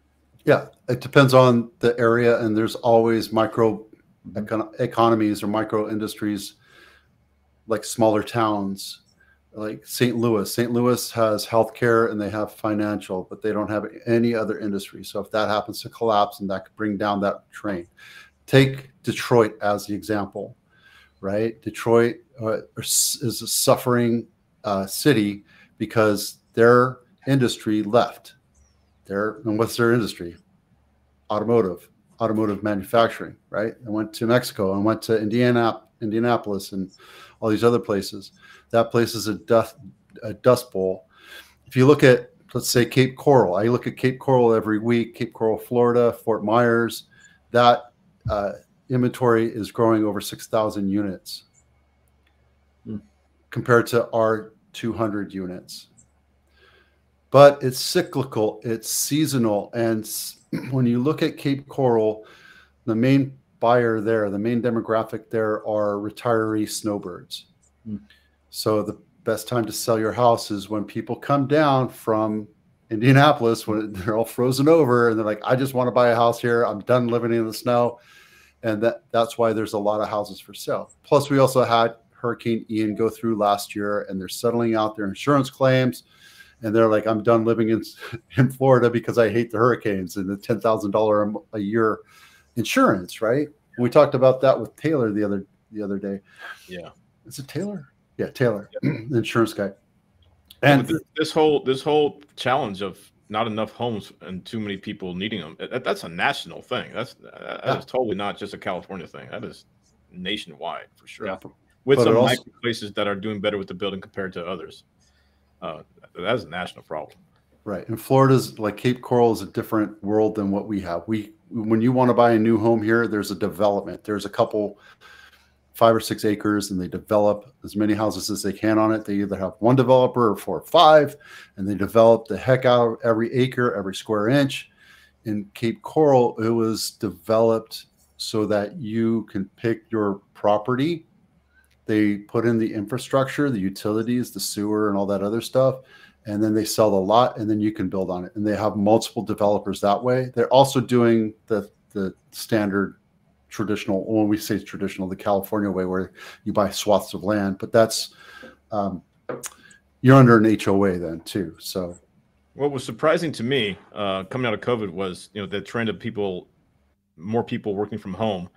And I thought that would play out in a way where you had people moving farther and farther away from traditionally most wanted, like Silicon Valley. They're moving to Colorado, they're moving to Florida, they're moving wherever, right? So you're going to see demand spread to other places. I thought that was going to happen and kind of be more sticky. That has not seemed to be the case. And there's been a big push to get people back into office buildings. Yep. Because there's like millions of square feet of office space left empty, right? You're seeing huge problems with the commercial space, commercial lending space, and commercial property space as a result. I think what was it? Large company just went under. They rented out like small workspaces to people. Gosh, they're the largest one in the country. Yeah, I know what you're talking about. I can't remember the name right now. Anyways, and yet then you just oppose that against what we just talked about, Vito, about these large tech companies building their own communities and owning the homes outright and renting them to their employees. And so I thought that would be a trend that would probably alleviate some of the local housing costs, but that has not been something that sustained at all. And now metropolitan areas are coming back and saying, we're going to start charging you by the mile. There's going to be toll booths or toll charges on every road. So San Jose just put a supposition on, because New York's doing it now and San Francisco is talking about it. So now San Jose's got to talk about it. But they're saying 10 to 30 cents, depending on what time you drive. They're like surge charging, and they're going to charge you all the miles. Even though we get taxed on our property tax for roads, even though we get taxed on gas for roads. Our roads are the worst in the nation, by my opinion, no other fact. And now they want to come back and charge us by the mile to use the road. Well, they're trying to get ahead of it, right? Because they want to get rid of gas cars eventually. So, well, it's just a money grab is what it is. They have Santa Clara County property tax roll was $600 billion a couple of years ago. $600 billion. Now, a lot of that goes to retirement for our people that serve for 20, 30 years. I get that. But there's a lot of stuff that our 10% sales tax doesn't pay for that should, right? And we pay the highest gas in the nation. And all these are because we voted in these taxes so that we can have a better lifestyle, and they're being mismanaged and misused. And it's not political. That's just how the government is working. It's how the government is working. It's not the politicians, right? Because that ebbs and flows. It's just a big problem that we're having. Yeah. Wild. I know. I don't know if I have time to get to it today, but I think, Vito, did you mention it that you guys were talking about a veterans benefit that is very rarely heard of or used, or I've never heard of this before. I know nothing about it. I just saw it on a TikTok because I'm a TikTok addict. I admit it. I go to TikTok anonymous. Don't let friends use TikTok. Yeah, sorry, I'm stuck. Yeah. Yeah. So there's a VA loan that's not very well known. Oh, so that was something you know about. I thought that was something Scott knew about. No, it's a unicorn to me. I've never heard of it. I talked to my wholesale reps. They don't know about it. Yeah. Oh, I mean, I can't say it doesn't exist, but I've never heard anyone talk about it. I've never seen anybody do it. I've never seen anybody lend on it. Well, I got firsthand from Vito. I don't know. One, it came from Vito. Two, it came from TikTok. So believe what you want. But so this whole thing was, you can have two veterans move in together, agree to buy in together. What the hell's going on with you? Wait, it's your birthday? No, it did it the other day, just a couple minutes ago, with my thumb too. Well, it's probably I said the word unicorn and the AI and the colors and. I thought you said all that for post production. What's going on over there? Yeah. So you can get two veterans to get together and not just buy 1 to 4 units, which is the standard VA loan, but you can buy 1 to 8 units, have one commercial unit, and then each veteran move into one of the units. I don't think that that's that's the other even 4, right? Yeah, each of them technically have 4, but because it's one APN, I don't think the VA would allow that. I just Yeah. no. I think it's kind of a Hmm. unicorn, like you said. Yeah, it was interesting. Haven't heard of that, but I love though that the down payments have lightened on the units right now. That is helpful for people that you need affordability. Jumping down to 5% down on 4 units, that's huge. And that's FHA, right? VA, conventional, even 5% down. Oh, really? Yep. Yeah, I believe it was 25%, I think, for 4 units, 15% for 3 or 2. Anyway, it's 5% down even at 4 units. Wow. So think about that from a standpoint of someone buying a home, a primary residence, and then using that other income to help them make that payment. So they can rent out the rooms, but you have to qualify for it. You got to qualify. And so what do you so there's always a flip side to everything, right? Right. Okay, now I'm putting less down, so I'm borrowing more, which means my PITI is going to be higher. So how's that going to shake out with the rent and the qualifying income that I'm bringing to the table? We got to work through that. Those numbers, make sure it's going to pencil out. Yeah. But I mean, the flip side too, like FHA still has what is like 860 now, but like the VA, there's no income or there's no purchase limit, no loan limit. Yeah. So essentially how that works is a lot of people think it's 0 down indefinitely, and it's up to the maximum amount, usually like in the high cost areas, about $1,089,300, which is going to change next year. But the way it works is once you hit that maximum 0 down, it's really simple formula. For every $4 you go over in purchase price, the vet puts $1 down. So if they bought a home that was $4 over the limit, they would have a $1 down payment. Oh, all right. I did not know it worked that way. Because of the 25% VA guarantee. So you got to put $1 down for every $4 over. So I had a client that bought, a $1.8 million home, and they took the difference between what they could get up to 0 down, and then 25% of the overage was the down payment. Right. Awesome. And took advantage of the VA pricing, which rates are typically lower. And if you have a disability rating, you got no funding fee. That's huge. Nice. And the funding fee is a percentage of the loan, right? Yeah, it's a percentage of the loan. And you would think that if you used it a second time, it'd be the same or cheaper, but they actually increased the funding fee on you the second time around. It gets a little bit more expensive. So the second time you use your VA loan? Yeah, it jumps up. If you have a disability rating, any 0 rating or minimum rating? 0. No if you have even if you have a 0 disability rating, that used to not be the case years back. You had to have like 10% or more. Now it's if you get a 0 rating, which you can get, which is for really minor stuff. Yep. And I had a joke. I'm not gonna go there since this is being recorded for Vito. I guess you can text it to us later on. Yeah. Yeah, I mean, 0 funding fee.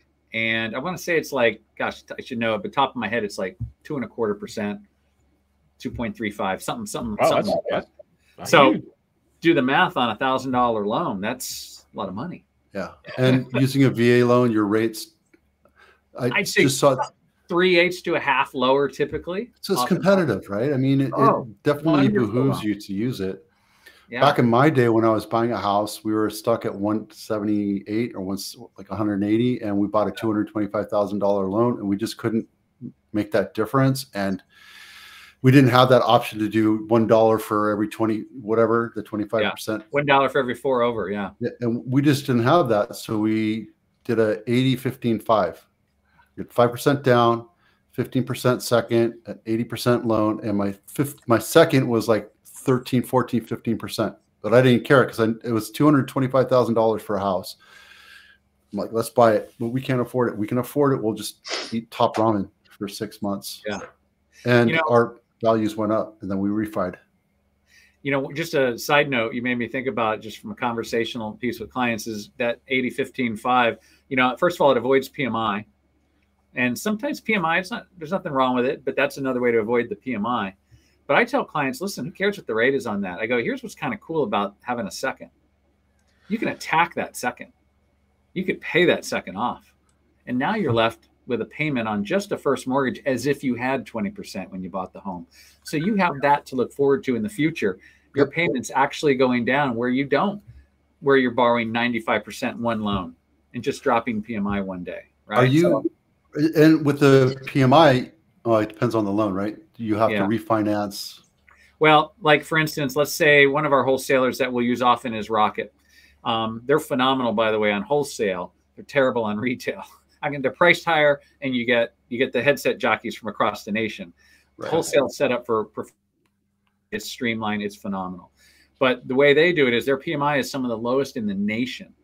And the way their metric is to eliminate PMI, and it's different for everyone, is let's say I bought my home, I put 10% down. If in the next 2 years, I can come up with a lump sum of that 10% that I didn't have, and I can send it on the loan, they'll let you remove PMI typically right away. If I don't, I've got to keep their inexpensive PMI for 24 months. Then I'm in the window to go ahead and show an appraisal that says, hey, I'm at that 80% or lower equity mark. I'd like to petition to remove my PMI. So that's how they do it, which is kind of cool. Can you still write off PMI? PMI, typically, again, I'm not a tax professional. Wait, I'm in a skinny window here, so I got to do it like this. I can't do it like this. How PMI typically worked was, in the past, as I understood it, from $100,000 gross income to $110,000 gross income, every $1,000 over $100,000 of income, you lose 10% deductibility of PMI, and phases out all the way up to $110,000 of earned income. Then there's no deductibility on PMI. But with that said, check with your tax professional. Yeah, that's how I understand over my head. Yeah. Tax. But yeah, typically PMI is still a deductible thing in many cases based on your income. Okay. Yeah. All right. I have a question for you. Can you lend to corporations, LLCs, trusts, etc.? Some programs you can do that. Your typical Fannie Mae, Freddie Mac stuff, no. But some non-QM stuff, you can lend to those. Non-QM. Okay. Yeah. Typically non-QM. I haven't seen it on any Fannie Mae products and majority of jumbo products, but there are non-QM programs that will absolutely lend to that. Yeah. Non-qualified mortgage. It's typically for investors. So instead of buying a house, looking at your income and your credit score, you're looking at the value of the potential income of that property. So if you're renting it out and you can make $2,500, that's what you're going to be qualified on. That's a DSCR loan, debt service coverage ratio, which falls under the umbrella of non-QM. But non-QM, non-qualified mortgage, is also, it can be for a primary residence. Just means you're not falling under the typical ATR ability to repay metrics that need to be met. And so that's what's wonderful about a non-QM, non-qualified mortgage, which means, hey, self-employed person, I know you don't have a lot to show on your tax returns. You make a lot of money. We shouldn't keep you out of the market. There's a loan program for you. Let's average your bank statement deposits for the last 12 months or 24 months. That would be an example of a non-QM loan. Another non-QM loan, exactly what Vito just said, would be a DSCR. Great loan for an investor who doesn't want to show any income, doesn't want to deal with a whole bunch of paperwork. Hey, how does this rent pencil out to my principal, interest, taxes, and insurance? Let's just focus on that and make this loan work on this property. Great. And those are typically RESPA, right? 1 to 4 units, not 5 and 6. Go up to gosh, I want to say even 8 on some of those. And what's the down payment on those? Typically you're putting down, if it's non-owner, gosh, I'd have to see because it's changing right. The landscape's changing right now, but probably minimum 15% or more. Okay. I want to say there might be someone aggressive out there to do 10%, but probably not. And you got to have you got to have reserves, good credit, and you got to have some experience sometimes with some of the lower down payment scenarios as an investor, or they're not going to lend to you on that program because they're not even bringing your income into it. They're saying, you're an investor. We're relying only on income coming in. Hopefully that income does come in so you can make your mortgage payment. So a little bit more risk there. And then one other product that's great for primary residents, since we're talking about it, is the no ratio program. Perfect for the person that wants to buy a primary residence, which a lot of these products don't work for because you got to meet the ability to repay. is they've tightened it a little bit. It was 20%. I believe they're at 25 now. But let's say you got $1 million in the bank, but you're a teacher and you can't afford this home you want to buy, but your husband who wants to stay home with the baby, talking about an example I had, and have some alone time with the baby and not have to work for a while, hey, they can afford it. Just draw off of that $1 million in the bank in that trust. Well, they can't afford that $1 million home on the teacher's salary. So as long as we've got enough money in the bank, we can go no ratio. As long as we can show 12 to 24 months reserves, depending on the down payment, great way to help a person get into a primary residence and not meet the income qualifying. No job on the application at all. Oh, wow. And there's no impact on, like, they don't get penalized by like interest rate or like that. It's that sounds like a ninja. Oh, we lost your.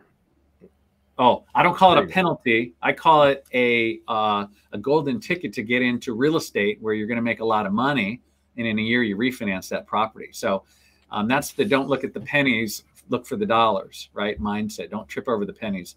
So that's that fear you got to get the client over, because that their first thing is, oh, rate, right? Just like they're doing now.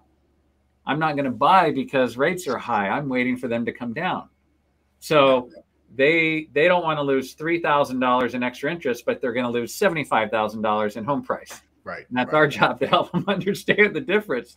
You can refinance that rate, right? I don't want to use that overused statement. We know the marriage and the date and all that. I'm not going to use it because it's so overused, but that's what typically happens, right? Is buy now, save money on the property price, refi your loan next year when everyone's running around like ants trying to overbid on properties.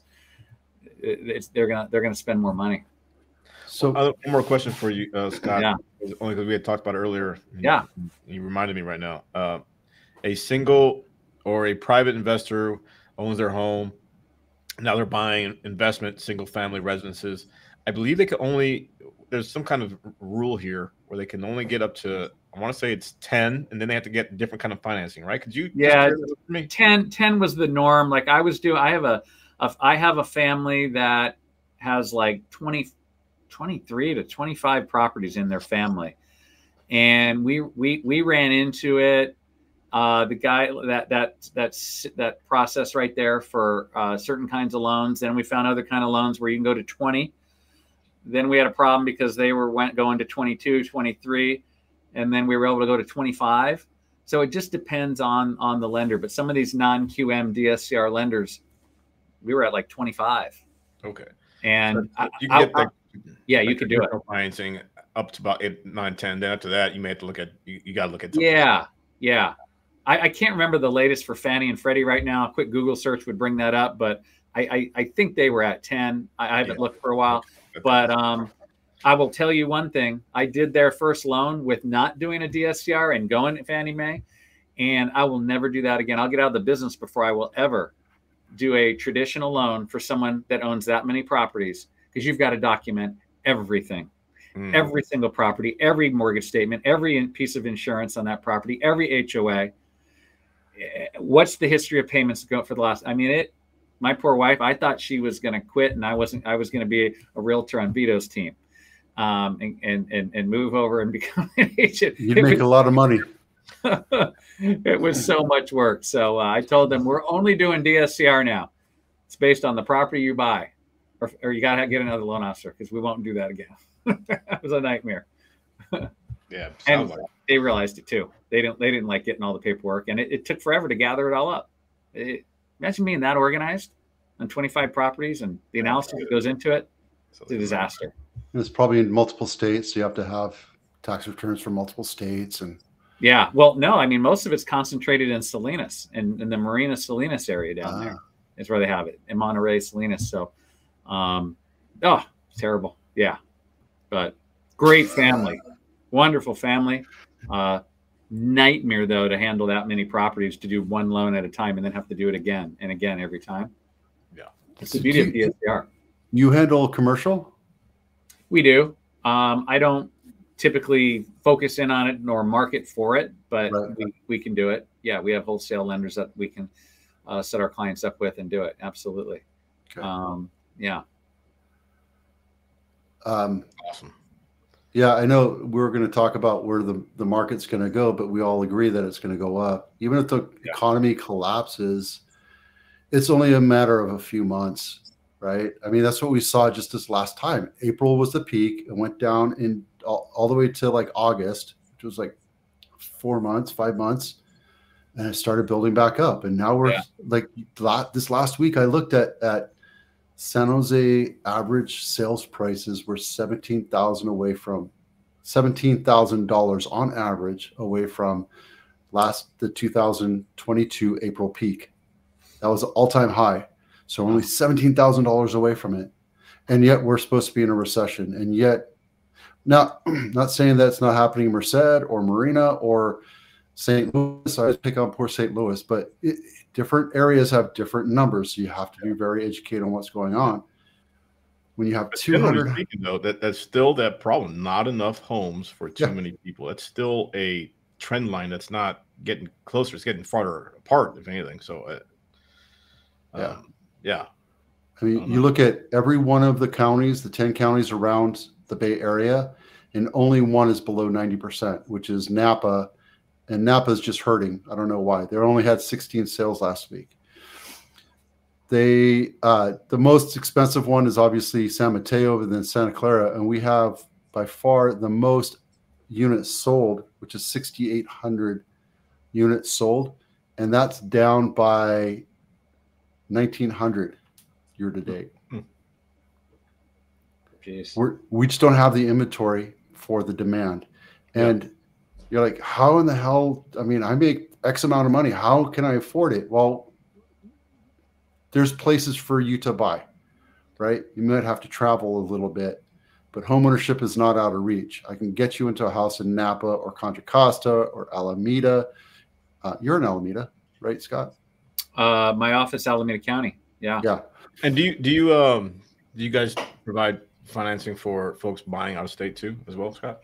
I don't. I'm a broker. I'm just, it's a lot to go through licensing in multiple states. A lot of your big bankers get, somebody point of contact that's licensed in all the states, and they can do that.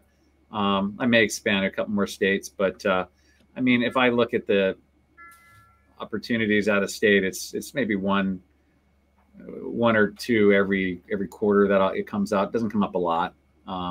But Florida is on the radar, Texas, for me, but right now just California. Got it. Oregon to Tijuana. Mm-hmm. Those borders. Yeah, I don't know about Tijuana. The only reason why I was asking is I think for some folks maybe they just really, it is an affordability problem for them to. Yeah. And the math is an issue that they can't solve with their current income. Renting is cheaper somehow, but maybe buying. On the flip side of not enough homes means if you're a landlord, it's pretty good, right? You got that's in your favor. Those numbers are in your favor if you're a landlord. So, that doesn't mean maybe you don't buy the house you're living in, but maybe you buy a home somewhere where you can rent out. That might be hard to do in California, but I don't know. That's interesting you brought that up. I have a client right now that can't afford to live here and is looking at. We're looking at a property search in Roseville for a rental property. Yeah. So he's going to put 25% down, and in fact, we're going to use a DSCR loan, and we're going to buy rental property there, and he'll continue to rent here, right, for a few more years because he's just too unaffordable for him. But he doesn't want to not be able to ride the wave of real estate wealth and growth that he knows is important for his family. So it's a new way. It's funny you brought that up because that is how some people are starting to think is, well, if I can't buy here for myself, I'll buy somewhere else, but I got to buy. Exactly. I think it's totally a viable strategy for a lot of folks probably have not considered as well as they could. And to your point you said earlier, it just means advisors need to advise, right? Yeah. Yeah. And people have to take that plunge, right? Once you start buying into it, then you're like, you completely understand it. And if you're paying rent here and you're still riding that economic lock of a house, then you can buy. And then once you save up, you buy another one, and then you buy another one. It's the same thing with the fourplex. That's why I talked to that lead yesterday. You buy a fourplex, And then a few years later down the road, you buy another one, and then you move into that one, you fix it up or what have you. And then as you go, those rents will always increase, and you're having other people pay down that mortgage. That's right. And then next thing you know, after 10, 15 years, you have 4 or 5, and your payoff speeds up because you can pay off your first purchase in 15 years. Because you're taking all the spare equity out of those, or the spare income, and you're putting it towards that house. There's tax reasons and all sorts of different things to do that. But I know a lot of people that are set up that way, and they don't have to worry about anything. Yeah. But we need to build more fourplexes. Yeah. What are the stats on those right now for availability? Probably pretty low, right? Everybody far between. Yeah. And you can get into it pretty easily, but I can tell you that there's a lot of slumlords that are out there. Yeah. So they're willing to just sell it as is, and that's it. But then, if you're working with a VA, there's certain habitability issues that need to be repaired before you can make a move. Yeah. I'm looking at Santa Cruz. My daughter is a junior in high school, and she wants to go to Santa Cruz University. So as we were talking, I was just looking. There's only one fourplex available in Santa Cruz. Jeez. It's $2.5 million. Oh, there you go. That's not. I got that in your back pocket there, Vito. It's no problem. But the rents are over $3,000 each. So I can tell you that it's probably close to $14,000 a month. That would pretty much pay for half of that. Right? Yeah. Well, if she's going to move into it, you're going to get 3 units income, right? So not the 4. But what's that property going to be worth in 15 years? Yeah. And you're paying it down. Yeah. It's interesting times, but where there's a will, there's a way, and we got to help our clients understand the solutions on how to own and get into the market somehow, one way or the other. But any kind of massive drop in prices isn't going to happen. So we got to find other solutions to make it work. Well, that means you're buying one to live in yourself, or you are, like we talked about earlier, you're buying a rental property, whether it's here in California, preferably, because California's a great place to own real estate, or out of state, wherever it is, whatever it takes, right? Yeah. I'll bet you one of the next trends is people going in together on buying rental property. Oh yeah, absolutely. They can't do it. They're on their own, because it's a way to at least get in. Hey, let's get in and do this together. It feels safer. And then we'll split off after we kind of get a hang of this and sell and buy on our own or whatever. But it's a great way to start and get in, because you can do that, Yeah. I can tell you from experience that we did that in Tahoe. We bought a cabin up in Tahoe with another couple, but I made a mistake. We didn't have an exit strategy. Mm-hmm. We didn't understand the nuts and bolts. Who's going to pay what? How much? What is that going to look like? Mm-hmm. And we said we'd buy it and own it for 5 years and maintain it. And we put a lot of money into it. And then at the end of the day, we had, this equity that we had, and we're like, how are we going to split it out? Well, we're going to refinance, take us off the market. And there was a lot of squabbling about who's paying what. So if you do that, it's very smart, but have a lawyer draw something up. Sit down with your partner, because they're a partner now, and say, this is what we want to do. What are some negatives? And they're just basically a third party, unbiased expert on how to deal with things like that, how to get out of it, who's responsible for what happens if I get laid off and I can't make my payments, what if, right? So it might cost a couple $1,000s, but it's a couple $1,000s worth not having that grief when you're exiting that partnership. Absolutely. Yeah, totally worth it. Another term I used to hear growing up in Spanish, it's cuentas claras, amistades largas. So in English, it's clear accounting between friends means leads to long-term relationships, right? So be careful who you do things with, for sure. And that is totally way to do it.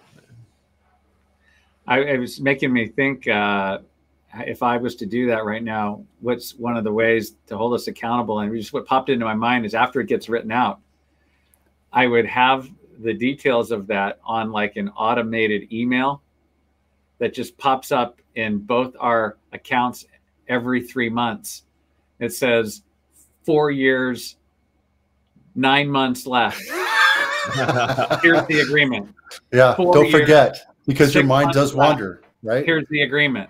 Right. 4 years, 3 months left. Here's the agreement. You know, let technology hold everyone accountable. You know, set it and forget it. And you still gotta have the right person, because the wrong person be like, okay, I have 4 years and 6 months to figure out a way to. Yeah. I have 4 years and 3 months to figure out a way to. Yeah. That was one of the rubs. Is like we set clear goals saying 5 years, and we held on to it for 5 years, and you know. We did the VRBO thing. It was pre-Airbnb. So we rented it out. And then we had this one client that rented it out the entire ski season. We never got to use it. So for like 3 years, yeah, he paid for the entire mortgage for the entire year. That was great. But I mean, I wanted to go skiing. So defeated the purpose. Yeah. So, you know, there's certain things to think about. And I think, so the reason why we're having supply issues is not just the hedge funds that we talked about the hour before, but also the 2.5%, the very low rates, but also people are investing into Airbnb. And also there's people that are just dying, that choosing to die in their property. Right? One more. People that can't afford to sell their property and buy another one. Yeah, I mean, it kind of piggied off the low rate one, but you could do that in different states. But here we have that Proposition 19 that allows you to do that. Very so helpful, you can sell it and move it out, right? But in other states, it's not a possibility. So it's, yeah, absolutely. So all that pushes into the fact that it's really hard to sell a property when you're not ready. So my business is really the passing of my friends' parents, my contacts' parents. I do divorce. I do trust. I do like relocation, but I don't work with a lot of buyers relocating in because there's not a lot. And then when they see sticker shock of how much it costs to live here, they're like, I'm just going to move back to New Hampshire. Forget this place. And that's just part of life, right? Yeah. So, but yeah, absolutely. It's just I think we're going to see our supply dwindle even further the next 2-3 years until we start pushing builders to develop more property, because the problems that we have, the hedge funds owning the Airbnb could topple. You never know, because they're getting greedy.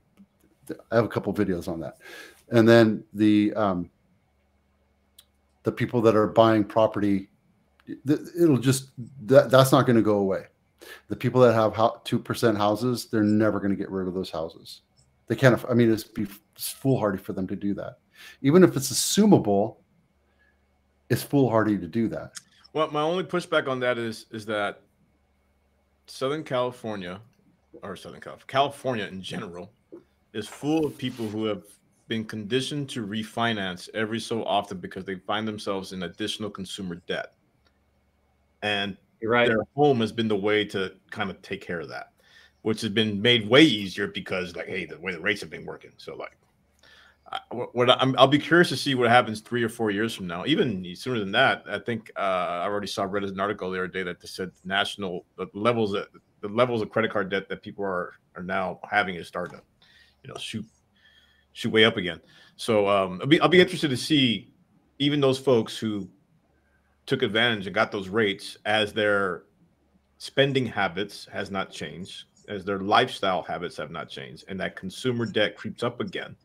Yeah, whether they'll be, forced to make some of those choices because the 6 or 7 or 8% on their home is still better than the accumulated credit card debt or whatnot, if that makes sense. Yeah, so we'll see. It's true. You're absolutely correct. The credit card debt is at all-time high, and they're going to look at how do I stop from drowning? Yeah. Oh, okay, I'll take a little higher rate on my mortgage, but my overall cash flow just improved by $1,000. Right. Of course that makes sense. And I'm writing it off on my mortgage. That's still a thing. Yeah. rates will come down again at some point, and I'll take advantage of that. Right. And then you, being a financial advisor, would think like I do. It's like, okay, you're 3 years into this mortgage. Let's not put you on a 27-year mortgage now. I don't want you to fall behind and front load that interest. I want you to keep going on the track you're on, you know? Right. Valuable advice we can give, but you're right, Patrick. People will get rid of those rates for that. They won't necessarily sell, which is the inventory problem. That's a good point. Yeah, they'll refine, but they won't sell for that. That's for sure. Right. Right. Those are people that are out there that, like, I can brag a little bit. I go to the gym every day, right? And there's other people that go, I should go to the gym. I should live a more disciplined life. I don't eat better, but I should eat better, right? There's certain things that you habitually do, and it takes a conscious choice to live under your means and become more responsible. However, the inflation that we've all witnessed over the last couple of years has made it really difficult for people to live because wages have not kept up with inflation.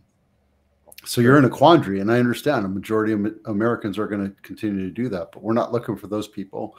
We're looking for people that want to get out of that situation, that want to be disciplined and do it every day and get up at 5 o'clock every morning, whether you want to or not, and just show up at the gym, because that's how you get to financial security, right? Little steps every day, right? Little incremental steps, consistency. You know, some days I show up at the gym and I put in like 50% effort, but I show up. You show up. Yeah. We know, Vito. We know. Me in my belly. Get in my belly. You ever just on the cycle, Vito, just your legs are just kind of going like this and you're working on your phone, but TikToking on my phone this morning? Yeah. Coming up with content. Barely breaking a sweat. Just looking, got my earphones on. I'm like, yeah, this is awesome. TikTok. Yeah. Right I mean, so yeah, it's good to talk. And I think I'd like to check in with you in another month just to see what's going on. If there's anything groundbreaking on the legislature, we should absolutely do another talk like this. It'll be interesting to see also next year. Is the Federal Reserve paused interest rate hike, right? And then market immediately responded. So ridiculous. None of it's based on actual performance of a company. Right. God forbid. Yeah. We'll see if they actually drop interest rates next year. It's just they're talking about potentially three drops next year, right? 3/4 drops. All of it's so speculative at this point, but we'll see. But whenever it's time for that to make that decision and they announce, it'll be interesting to see what happens and right how housing will respond to all that.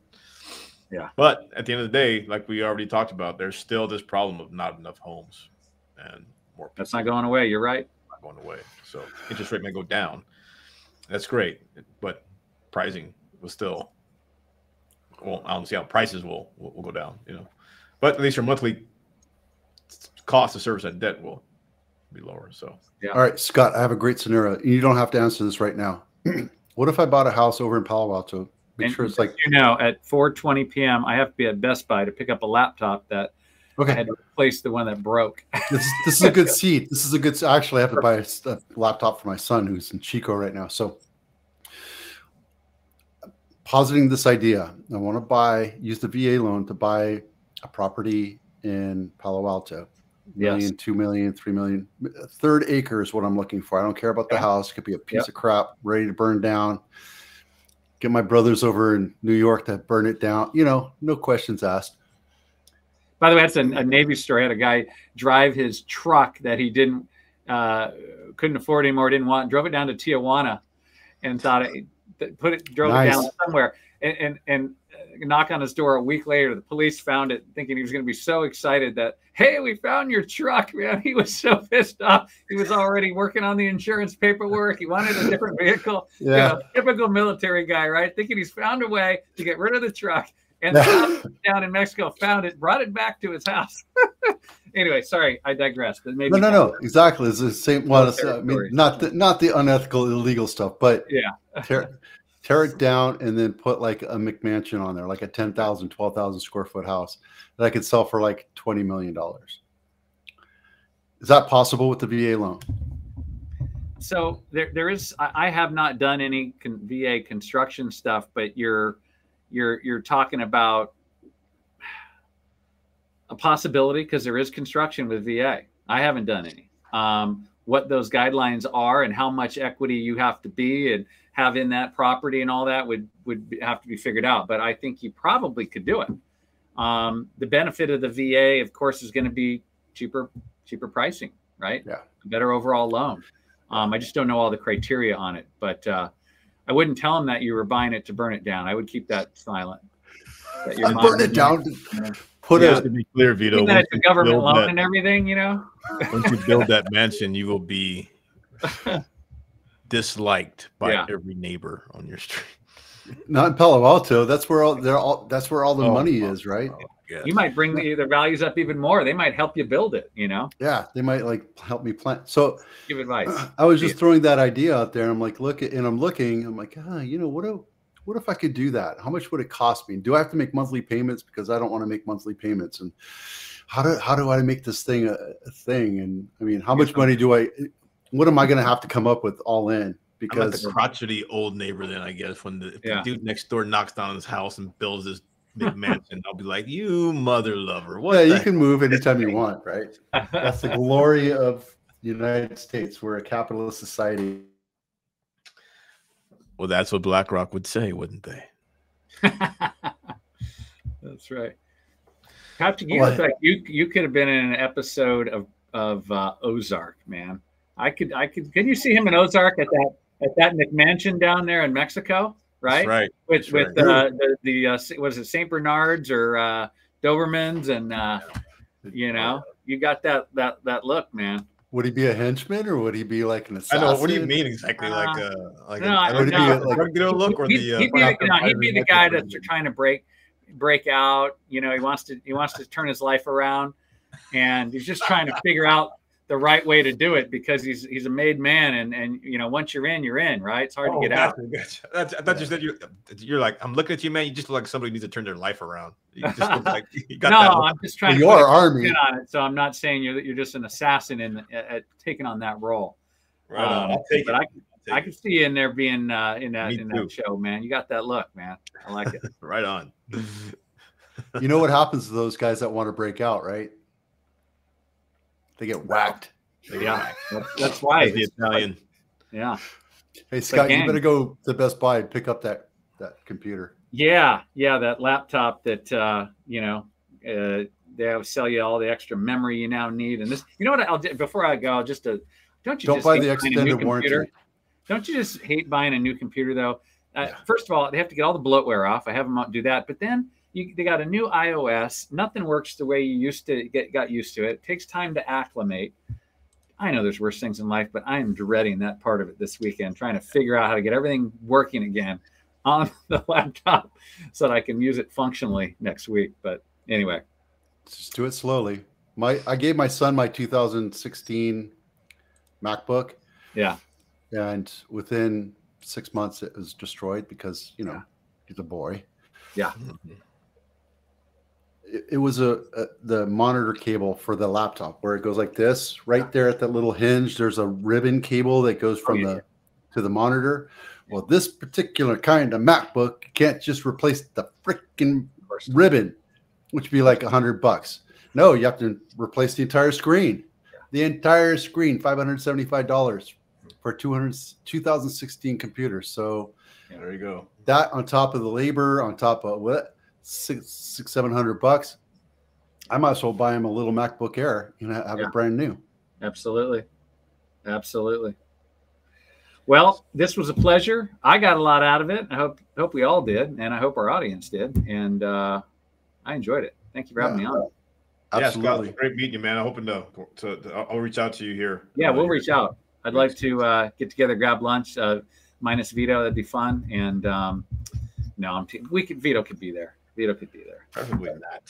He'll have some marine humor he can throw in, pepper in here and there, you know. So we're all going to get together here next year. There's a whole slot of different classes that we're doing at San Jose State. And Scott, you got invited into this, right? Have you talked to Kimberly yet? Not that I'm aware of. Yeah. Maybe I need another invite. Send it out. We're like Bob Davis. I don't know if you met him, but he's working on the alumni network now, and we're doing this idea of financial intelligence. Yeah.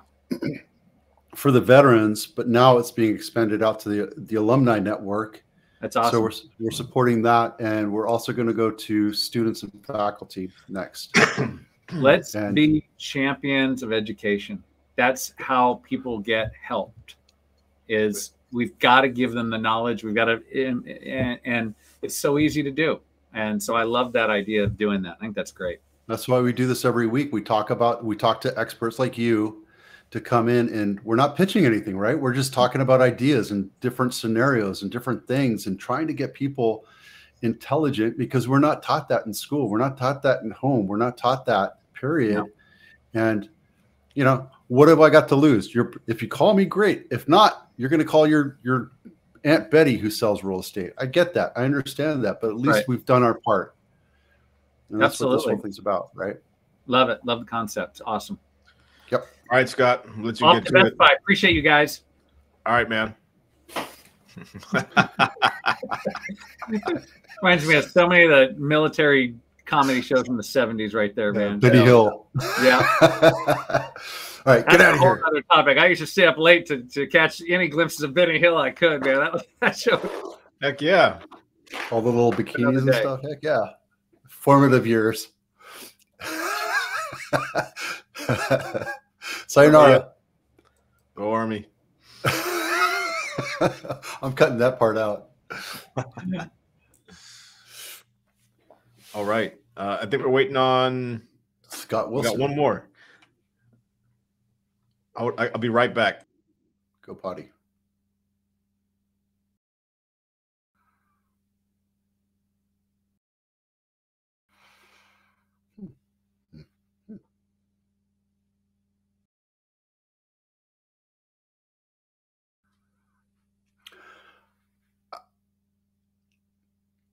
Yeah.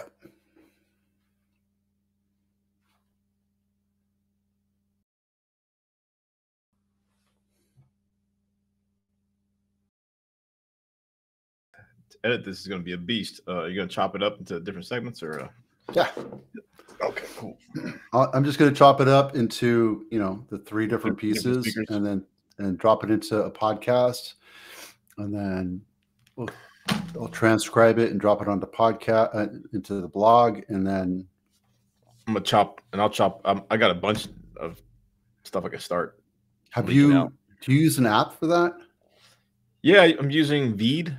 I paid for some Veed. That's editing. So I'm probably gonna look for something different now, because I think the subscription is gonna end soon. I know there's this artificial intelligence tool for video that can use that automatically chops up stuff that I gotta look at. Make things happen faster. So I just got. Is it captions? Yeah, it does it all. It does the captions. It does it all. But no. The captions.ai or I don't know. I don't know what it's called. I gotta go look again. I have it saved somewhere. I gotta go investigate it. Yeah, we're starting. Oh man, this is faster. Subtitles 720 minutes per year. How do they charge you per month and then charge you? What are you talking about? Veeds? Yeah. No, I got more than 720.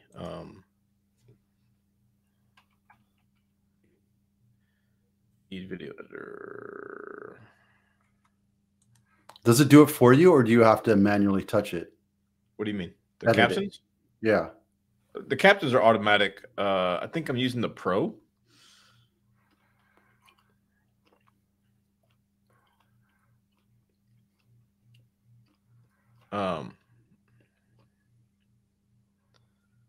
I think I'm using Pro, and it's okay. It's just the editing tools aren't all that great, and so I need to use something different. Yeah, we're looking at buying something like this for the video editing business, so that it does it automatically, but it's still pretty expensive because by the minute. Yeah, I got it, and just to try to start using something, and then now as I've used it for a while now, I'm like, you know what? I think there's something better I can use. Yeah, well, I'll let you know what we use. Yeah, that'll be good. I'm so hungry. I've been You doing so my. hungry. What's up? Anyway, I was commenting last time when you stepped away, Matt. There's this fantastic podcast, Martyr Made. I don't know if you go for runs or you go for hikes or you like to listen to the podcast. They're long form though, right? They're like 3 hour, So I got to listen to it in chunks. But he's got a great one. His first series was on the whole Palestine and Israeli conflict, like the roots of it. It was like, wow, it was really, he went into the history. It was really good. But anyways, this one in particular was about that coal mine strike in early 1900s, and he goes into the whole history of it, and how it went down, and the violence and how organized those dudes got. Man, a lot of these guys were World War I vets, and they got they were like organized brigades and getting ready to take action, and it was pretty impressive, man, how that all shaped up and what they were able to accomplish. It got crushed eventually, of course, but I just didn't know about how much violence was involved in all that, how bloody it was. There's some bloody bastards. Hey, what's the name of the podcast? Martyr Made, MartyrMade. Daryl Cooper. I don't agree with the guy on some stuff, but his podcasts are great. That first series on the that's when I first. Then he did one on the pogroms or in Ukraine, like what the Jews went through and what the Ukrainians went through when they starved them back in the day, when the Russians did all that. Dude, talk about some crazy history, man. So brutal. It was hard to listen to when he got into the details about how bad it got. He did another one on Jonestown, the guy who did all that. Fascinating history there too, man. He went to like how he first started there in the Bay Area. Even he had a little place there in the Bay Area. He started out in L.A. and how it led to what it led to. It's pretty good though. Crazy that you can get caught up in that kind of stuff, huh? Yeah, man, it's pretty nuts. Anywho, any word from Mark? What time did he say he was coming on? He said 3:30. Shoot. Because at about 5-ish, like I kind of like a hard stop. Well, we're good. I like Scott, the lender. He seemed like a good dude. I was hoping to hear he lended outside of the state too, but that's cool. It's all good. California's good too. I have guys that can do outside of the state. I need veteran though. Yeah. Need a veteran. Yeah. So I'm really growing a campaign and a website to really go out to target audience of people who are veterans or veteran self-employed or small business owners is really the target market. So I want to try to use an ecosystem of people who are veterans as possible when they need something too, right? Like a lender, real estate, all those things. I'm having trouble finding is a tax person. I just have not been able to find somebody. And not just because they're a veteran and they do something doesn't mean that I want to work with them either. But I haven't been able to like just start a conversation with somebody who's a veteran and is a tax person, whether a CPA or an accountant or something. It's kind of hard to find people that do that. I think there's one that Bob's working with. Yeah. And they're going to come talk. One or two, yeah. Okay. They're going to come talk. So as soon as I meet them, we'll do that. But I mean, I want people that are like present, that can be present on the video, but also that have decent ethics too. Yeah, that's what I mean. Just because they're a veteran and they do something doesn't mean I want to work with them.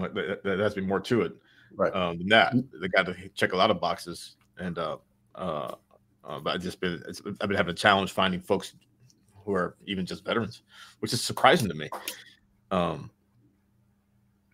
Yeah. Anywho, I was going to ask you: are you available for a recording next Wednesday? Not Christmas? No, Christmas is next Sunday or Monday. Yeah. Next Wednesday, About the same Afternoon. time? Yeah, like around 2 o'clock. Yeah. I have this. She's a Allison Bechtel Clark. Her husband's actually a great guy. He owns a small he's electrical contractor there in San Jose area. Awesome guy. You'd like him. He's really good dude. And then she used to do real estate for quite some time out in Phoenix, but now she's not doing that anymore. And she's a coach basically. And I've done her stuff. I went through one of her courses and I just found it super beneficial. And she does a great piece on kind of business planning for business owners or people who are self-employed and like how to think about it from a financial point of view, which I think could be really, really cool subject. Yeah, let's get her on. Cool. I'm looking at her right now on Facebook. She has a dog and 5 kids. Yeah, so they got a big family, man. They got a lot going on. But super ethical, super. She's a tough coach, man. She keep you accountable. Hey, look at this. But they're good people. She used to be a competitive swimmer back in the day, as they say.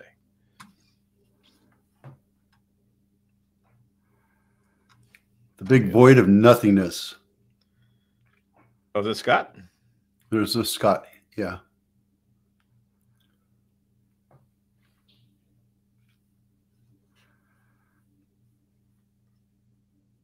Oh, there he is.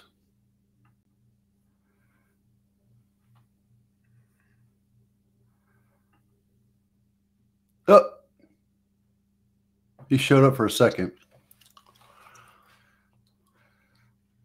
Dude, I'm so hungry. I can tell, man. You're like, fuck, I need to eat. I can't stop eating. Scott, nice to see you, man. Oh, he's gonna have the same problem as the other Scott did. Why? Because I'm not hearing him. He was talking about. I don't see. So, Scott, down at the bottom, there's a mute button, the microphone, and you're frozen up.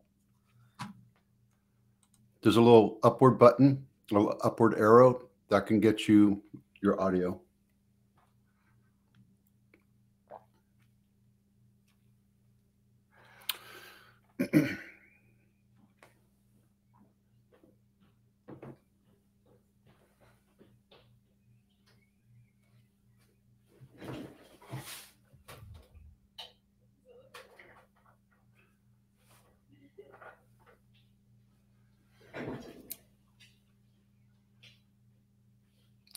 You could probably do your phone too.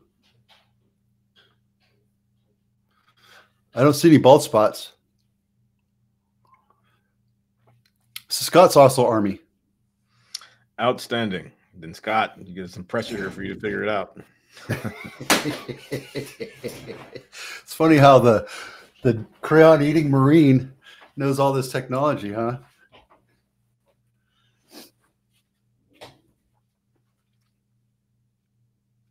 Can you hear me? Okay. If you can hear me, there's a little microphone button on the bottom. And to the right, there's an arrow. Click that, and then there's microphone and speaker.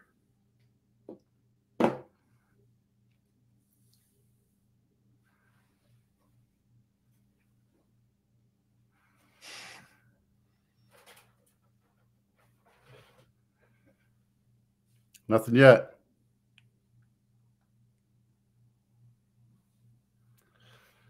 No pressure, Army. Pressure, Army. I've had the whole Department of the Navy on with me this afternoon, and it's kind of over it.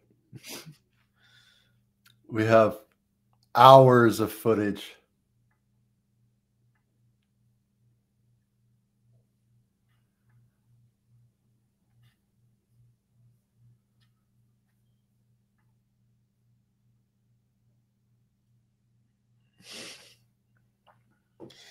Were you on the phone with him?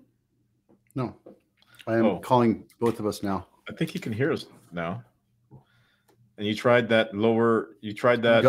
arrow next to the microphone. Can you hear us now? He can hear us. But we can't hear him.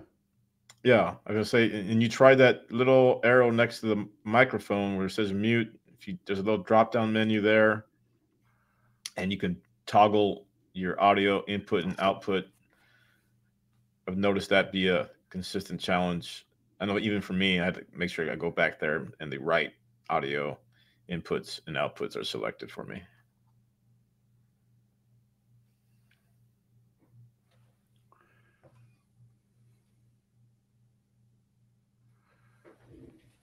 Yeah, da, da, da, da, da, da, da, da, da. Yeah, da, da, da, da, da, da, da. Are you on an iPad or just a Chrome pad?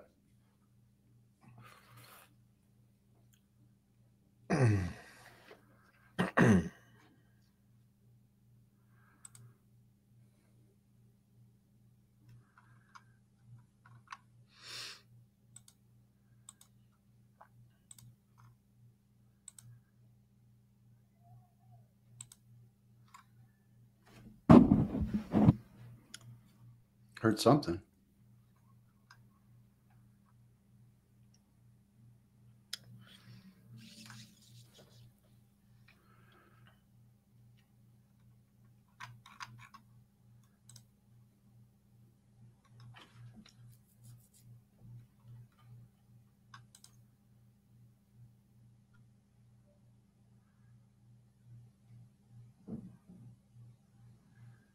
I'm doing the same thing on my phone to see if I can get it on my phone.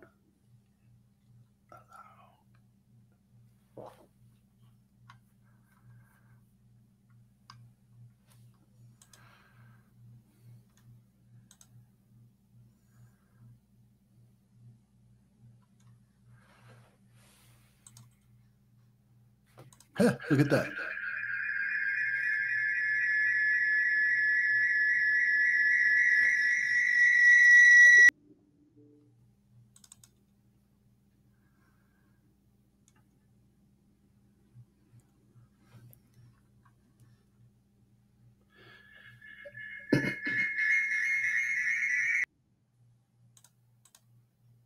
Say something. Something.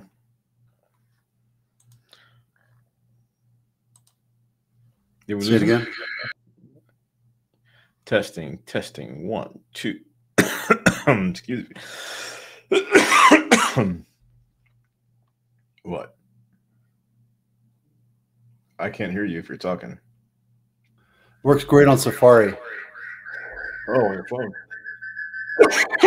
But I don't think he's on anymore though. Well, he'll jump on.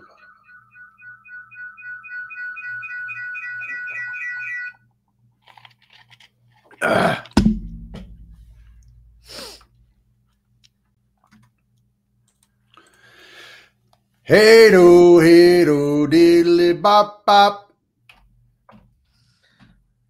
I wish I was back on the block. Wait, some cadence calling there. What the hell? With my rifle in my hand.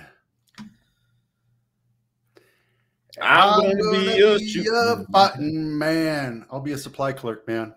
I went to a school. It was a joint school. Oh gosh, this is like 20 years ago now. And there was a Air Force sergeant there who was former Marine Corps, and he was a drill sergeant too, I think, of all things. He was now he was an Air National Guard guy. He was a cop, actually, out of Tennessee. Excuse me. Anyways, I had never been around or served with Marines at that point, and so we had to go do something, and he called cadence for us. And I was like, "Oh, Marines do it different." Like the tempo was different. I wasn't ready for it. We had to double time something real quick, and he called cadence, and I was like, "What the hell? That's different. I don't understand." You can say, how does it go? Baby shark, doo doo doo doo doo, baby shark. Did you see that TikTok? No, they had some TikTok. They had some drill sergeant singing cadence, and they had the whole platoon doing baby shark. Right? That's funny. That's hilarious. I can call some cadence though. I can call me some cadence. Yeah. Army cadence. Nothing like Marine Corps cadence. You're right. Hey, Army, where are you going? Get You in are your tanks correct. and follow me. There is nothing like. I am Marine Corps infantry. I did that in Coronado. That's it right there. The way you said it right there. That's like a Marine thing. Yeah. A little Nothing snarl timid. with the eye. Left, right, left, right, left, right, left. I just remember those dainty little collars beat Navy Saturday. Doesn't matter. It's because we had squids running the show, right? That's how they sounded when they called the play too. They said shotgun. They said hey, oh, shotgun. Left, right, off, right. See?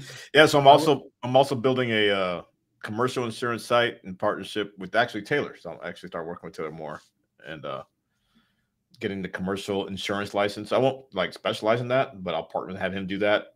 And it's going to be strictly targeting veteran-owned business owners.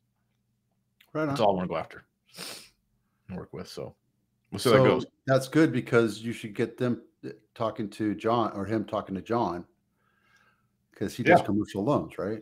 Yeah. Until I find somebody who is a veteran and does what John does. Until then, John will be the guy. Yeah. John's down with the bad Achilles heel. He had that repaired this last week. Oh. Ouch. I'm thinking we're going to not talk with Homeboy. He's coming on.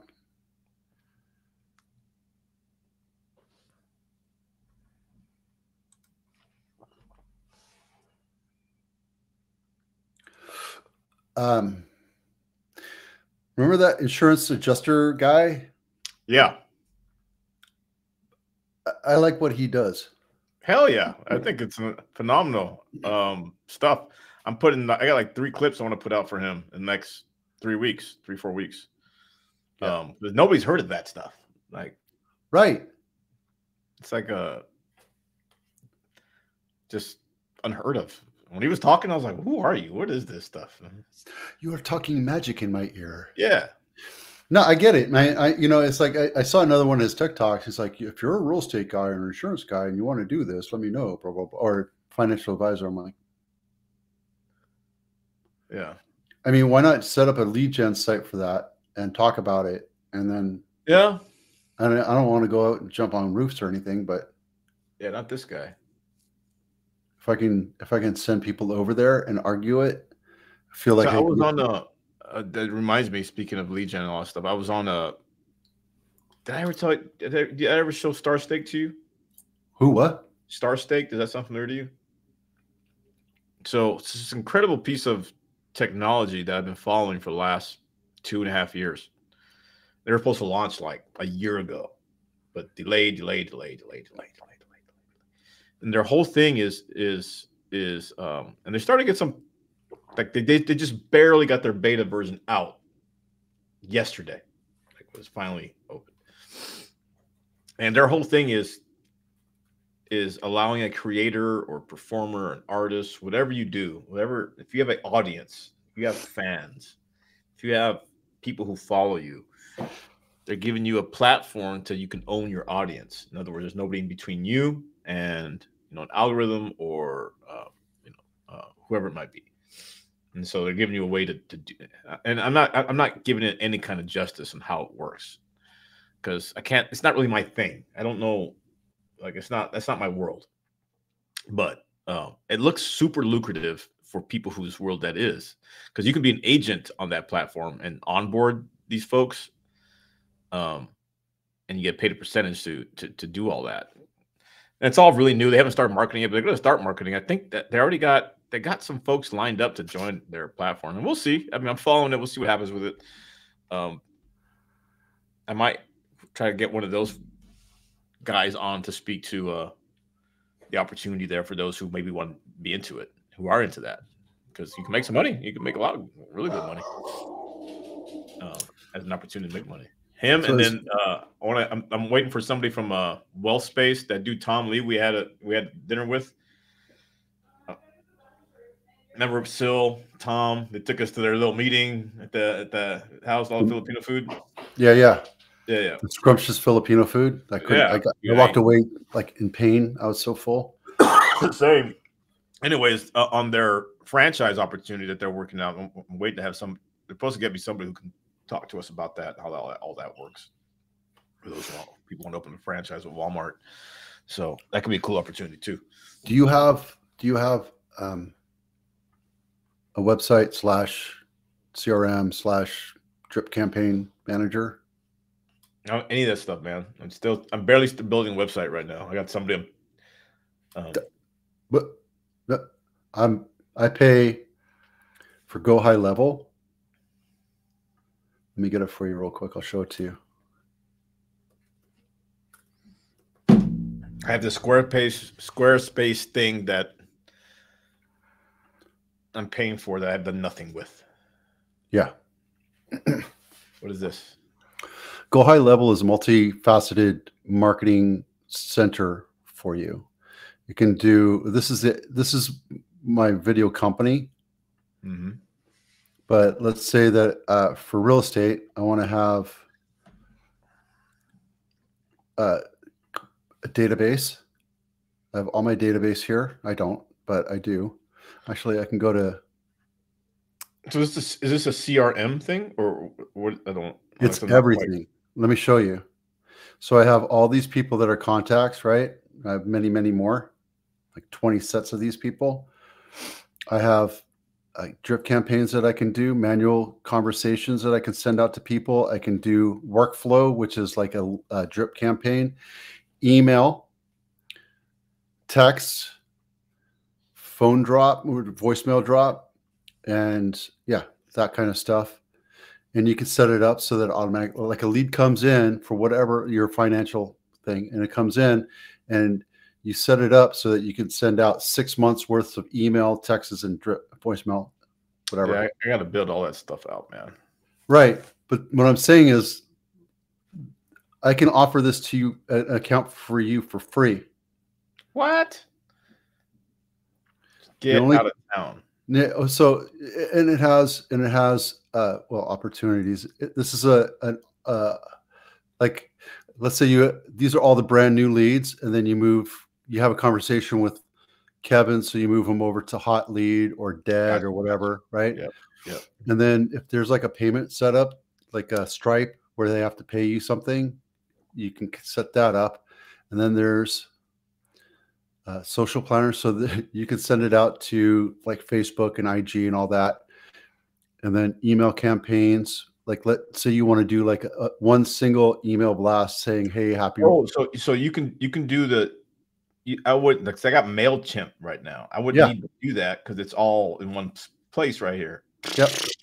So the only difference is there's a limit of how many emails you can send out every month.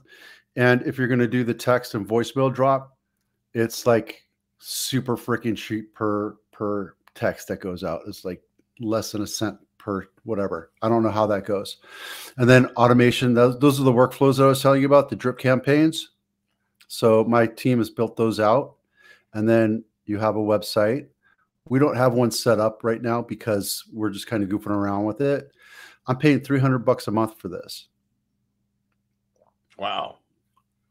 But all of my clients get it. All of my Video Ease clients get it. So I'm completely okay with you using it. Dude, that'd be super sweet of you. And then I have, so the one thing I do want to sell as a sponsorship is if you're a small business and you're struggling to create a marketing website, all this other stuff, have a commercial, whatever, that's what I want to sell, because I have a free site that you can use. For the people that are not friends, I'm going to charge them like $25-50 a month, right? But then here's the kicker.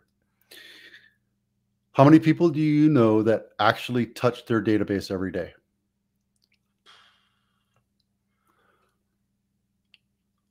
Right? I know a lot of people with a database, like what they do with it, God only knows. Right. Do they touch it every day? Because in order for a CRM to pay off, you have to touch it every day.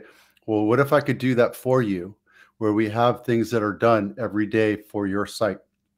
for your emails, for your things. And let's say a lead comes through and we send you a text saying, hey, Jimmy John just said here was information. He wanted more information about this. And then we put him on a lead funnel for you or what have you. So what if we could do all that CRM management for you? That's the business I'm creating with this. This is the real estate thing you were talking about, right? The real estate stack, like the right. So we have the client template account right here. So this is by the all way, we built. need to get Wayne on to talk about that whole opportunity because it's just a huge opportunity to talk about there. Right. So we're creating a template for real estate. And why I want you to do it and why I want to give it to you for free is because we're going to create that, help you create it. We'll help you manage it for a couple months. And then we'll create that as something that we can offer financial advisors. See? That's legit, yeah. So, and then you can send this out to all your friends, say, hey, my buddy Vito's doing this. It's really freaking cheap and it's amazing. And I get a little vig out of that, or you get a little vig out of that, right? That's the whole thing. It's like video editing is going to go to the way of the dodo birds and AI. And I think what I need to figure out is like I'm still getting. I just talked to this lady who's going to help me out with the website to like build it. I need to figure out that front end. So this is like the back end right here. So like it comes with a website. What do you mean? Comes with the website. Comes with its own website. What? Wait. Dude, okay. This is I made this for him. It took me an hour of fucking around and downloading pool pictures. By the way, I took them all from Canva. And it's not fancy. It's just a standard website. And then we're going to redo all these photos for him. And we'll have your people that work for you, right? And testimonials and your logo and blog. There's a blog in there. There's your phone directly and then all that other stuff. And then all that lead stuff that gets funneled into this so that it's all one intricate site. People are charging $1,000 a month for something like this that's completely integrated. I only want to charge $250 a month for a fully integrated, fully managed website / lead gen / blah, blah, blah. The key to that is we'll set something up every month for you, a lead funnel, update your website. We'll have 2 hours extra included in that $250 a month so that we do something custom for you, right? And here's the real, my thing is I don't want to touch my CRM. I don't want to touch my website. I don't want to touch anything. I want my people to do it for me. And if I can get other people to pay for this, then I'm gold. Mm-hmm. And we become a service. And this shouldn't be Wayne's Pool World. We call it Wayne's World. But we're supposed to say it's PFS, Pool Services. I don't know what it's called. But the whole idea is to create something that's valuable and done. And it's part of the service. And I want to do lawyers. I want to do contractors. I want to do anybody. I want to have all this stuff kind of laid out. And then let's say that we go for an entire year with you. Every other month, we create one lead funnel for you, which is templated that we figure it out because with you, you're going to help us template it. And then we'll have the word things done. And then that's where we'll make a little bit of money. We'll make money from, hey, can you customize the drip campaign for the veteran business thing, right? And then we would charge for that, but because you're helping us figure this out, we'll do it for free. Well, I wouldn't know what to say, man. It seems like it's such a daunting thing to put together. But we do it one thing at a time. That's the whole thing. No, gotcha. Yeah, that's the way to do it, right? Because it's been so daunting to me because I was like, man, where do I even start with all this? I got to figure this all out. What are you allowed to say? What don't you want to say? What works? What doesn't? Right. So is this Go High Level is the service you've paid for, and now you're just adding onto it to be able to? I guess I don't understand. I'm not quite sure exactly how. Go High Level is a platform that you're leveraging to build more stuff on. So you're like, Go High Level is a tool. You're acting like basically like a manager or agency, right? Okay, this is the platform I'm using. Let me manage or provide tools so you can run your business, market your business and CRM through it. Correct. Got it. So you don't own Go High Level, but you know the tools, so you're like a agent or manager of Go High Level on Go High Level's platform, so you can onboard clients and then run their business. Correct. There's hundreds of thousands of agencies that are doing this, but they're not offering the service part. Got it. Right. And it offers all of this stuff. So if you did all of this stuff together, it wouldn't be 7,000, but we can do the white label, but you also get an app so you can have it on your phone, just so you know. I mean, dude, this thing's just freaking tits. And there's a competitor to it. It's great, but I figure I'm spending $300 a month. My intention is to give a basic account, one lead funnel, and allow people to import their CRM for my clients, my Video Ease clients, to make my service more sticky. So they start using it and they have lead funnel links that they can use so that when they do a video, we put it on their description inside their video, free relocation report to Cucamonga, Tennessee. Yeah. Boom. And then it goes into the system and it does it automatically. Or free financial checklist checkup for, Patrick, financial advisor. Whatever it is. Whatever your company is, right? And the whole idea is give you something basic because you're sitting on Wix, which is basic, right?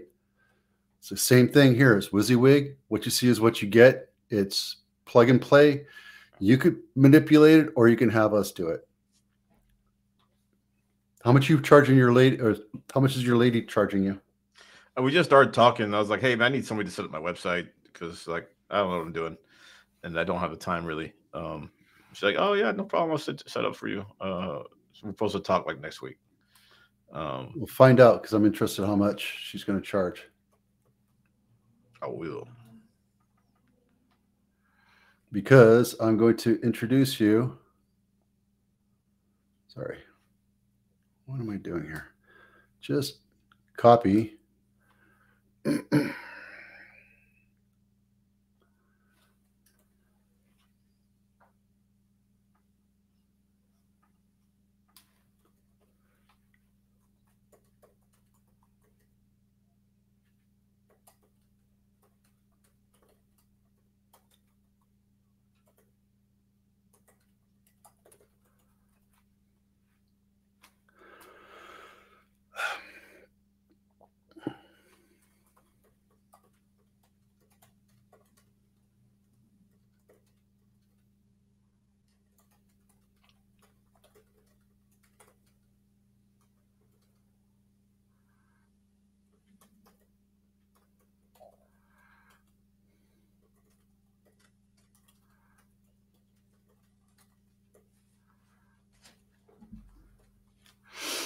This might take a couple of weeks, just so you know. Oh, you know how long I paid for that Foursquare page? About a year ago. How much does that cost you? Do you remember? I don't remember. It wasn't. I want to say, it doesn't come with much. It's kind of like a Canva thing, really. Yeah. And you can, you can build it on there, but if you want to do more stuff, you got to pay more. I don't think I paid for everything. I paid for the basic. I was like, I don't know what the hell I'm doing here. Let me just get the basic for now. Yeah. So in Canva, you can have the free account and you'd be like, hey, Vito, can you get me this picture right here on the website? And it might be paid for. I have the pro version of Canva. So if you want that, let me know. If you want. No, I got that. that's not a problem. Thank you though. Yeah. It's just like my mind for the technical part of building the website with the funnel and the links, and it's just like, it just seems so freaking time consuming. Yeah, it is. It's a pain in the ass, but my guy he digs into this and he's like, this is what we need to do. I'm going to do it like this. I'm like, yeah, you go, my son. You sounds right to me. Because I give him profit share every month. Whatever profit we have left over, he gets a huge ass portion of it. Nice. Yeah. So he's motivated. I'm funding his success, right? And I'm just a salesman. And we could do that with insurance. We could do that with Taylor. We can do that. He's like an insurance broker, guys. I'm happy to do it as long as we can figure out if you're willing to help me build out a template, and then we can shift on it, and then you can go off and sell it. Sure. I mean, I'd refer whoever I can, man. I mean, you got to know like hundreds of thousands of people that are in financial advising. Yeah, but it's not like we financial services. Yes, I do know people. I would think this would just be great for anybody who has like who's in sales. Small business. Yeah. Wait, hey Vito, can I offer a small business template for free as a value add? The fuck yeah, you can. Well, like I said, my target audience is people who are self-employed or have small business. All those people are in sales, right? So this would be like something they could totally use.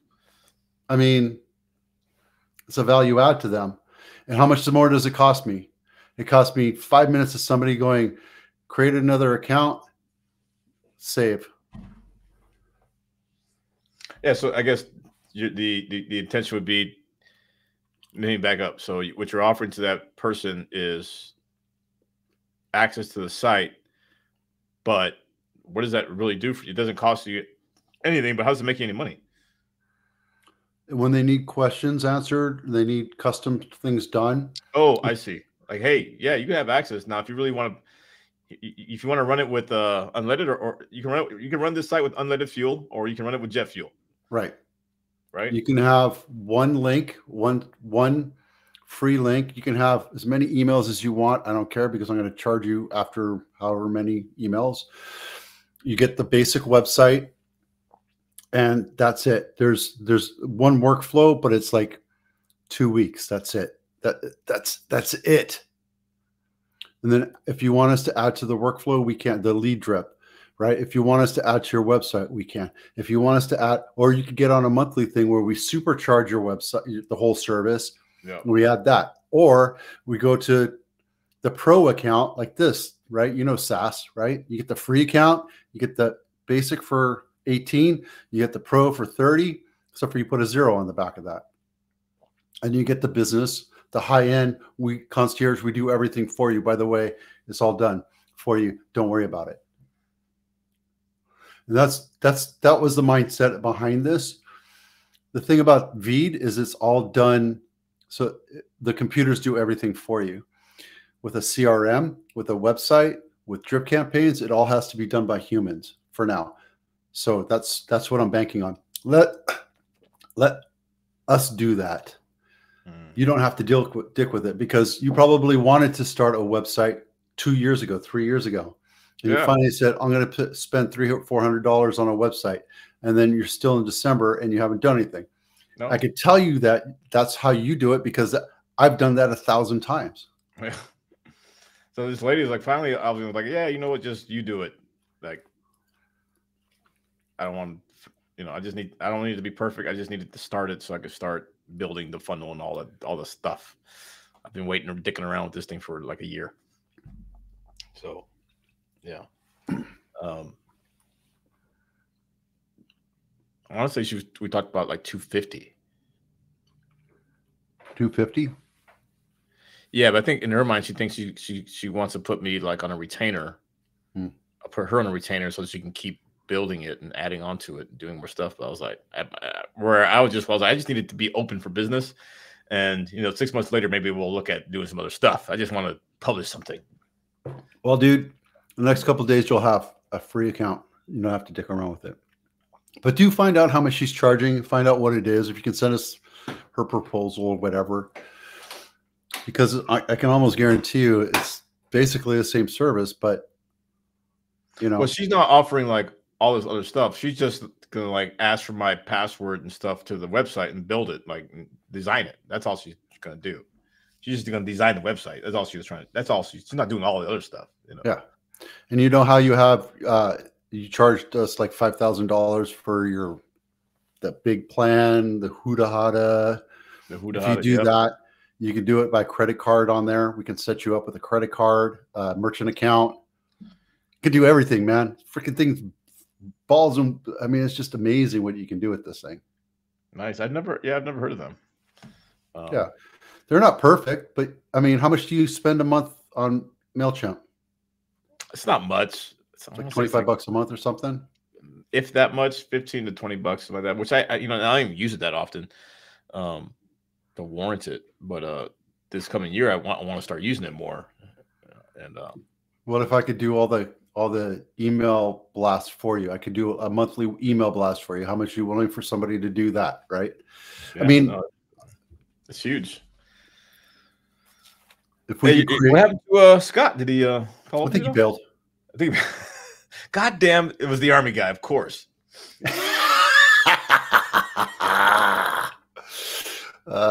Nothing against Army. I love Army. We need Army. Damn. I wanted to talk to him too because I've been looking for also the tax guy and a family lawyer guy who's a veteran. Like, man, so you're hitting both, hitting two, or the loan guy, I should say. So that's 2 out of the 3 I was looking for today. Hopefully we get Scott back on another time, I guess. Yeah, we'll figure it out. Yeah. All right, you got to go, right? Because you got. Yeah. I got it. Dude. Kids. We spent the afternoon together. How romantic. Good Lord, I know. Right on, man. Good stuff. Right. Shoot, I don't know. Well, you're gonna chop them though, right? Because I was like, man, if you send it to me, it might take me for like 3 days to upload it to where I can start cutting it up. Yeah, it's going to take a little bit to process. I'll probably get to it tomorrow morning to do the. I'm not in a hurry to get it. I'm just saying. I'm trying to think about it. It's not going to be produced, and I'll just cut it to the 2 different pieces, like 1 hour or whatever, and then I'll send those to you so you can have them. Is it? Yeah, right. The piece where just you and me, and then there's a piece with Scott. Right. I keep thinking there's 3 pieces, but no, it's just the 2. Okay. All right. Awesome, man. And then next Wednesday. Yeah, put it on my calendar. Yeah, I will do that. All right, man. Have a great night. Arrivederci.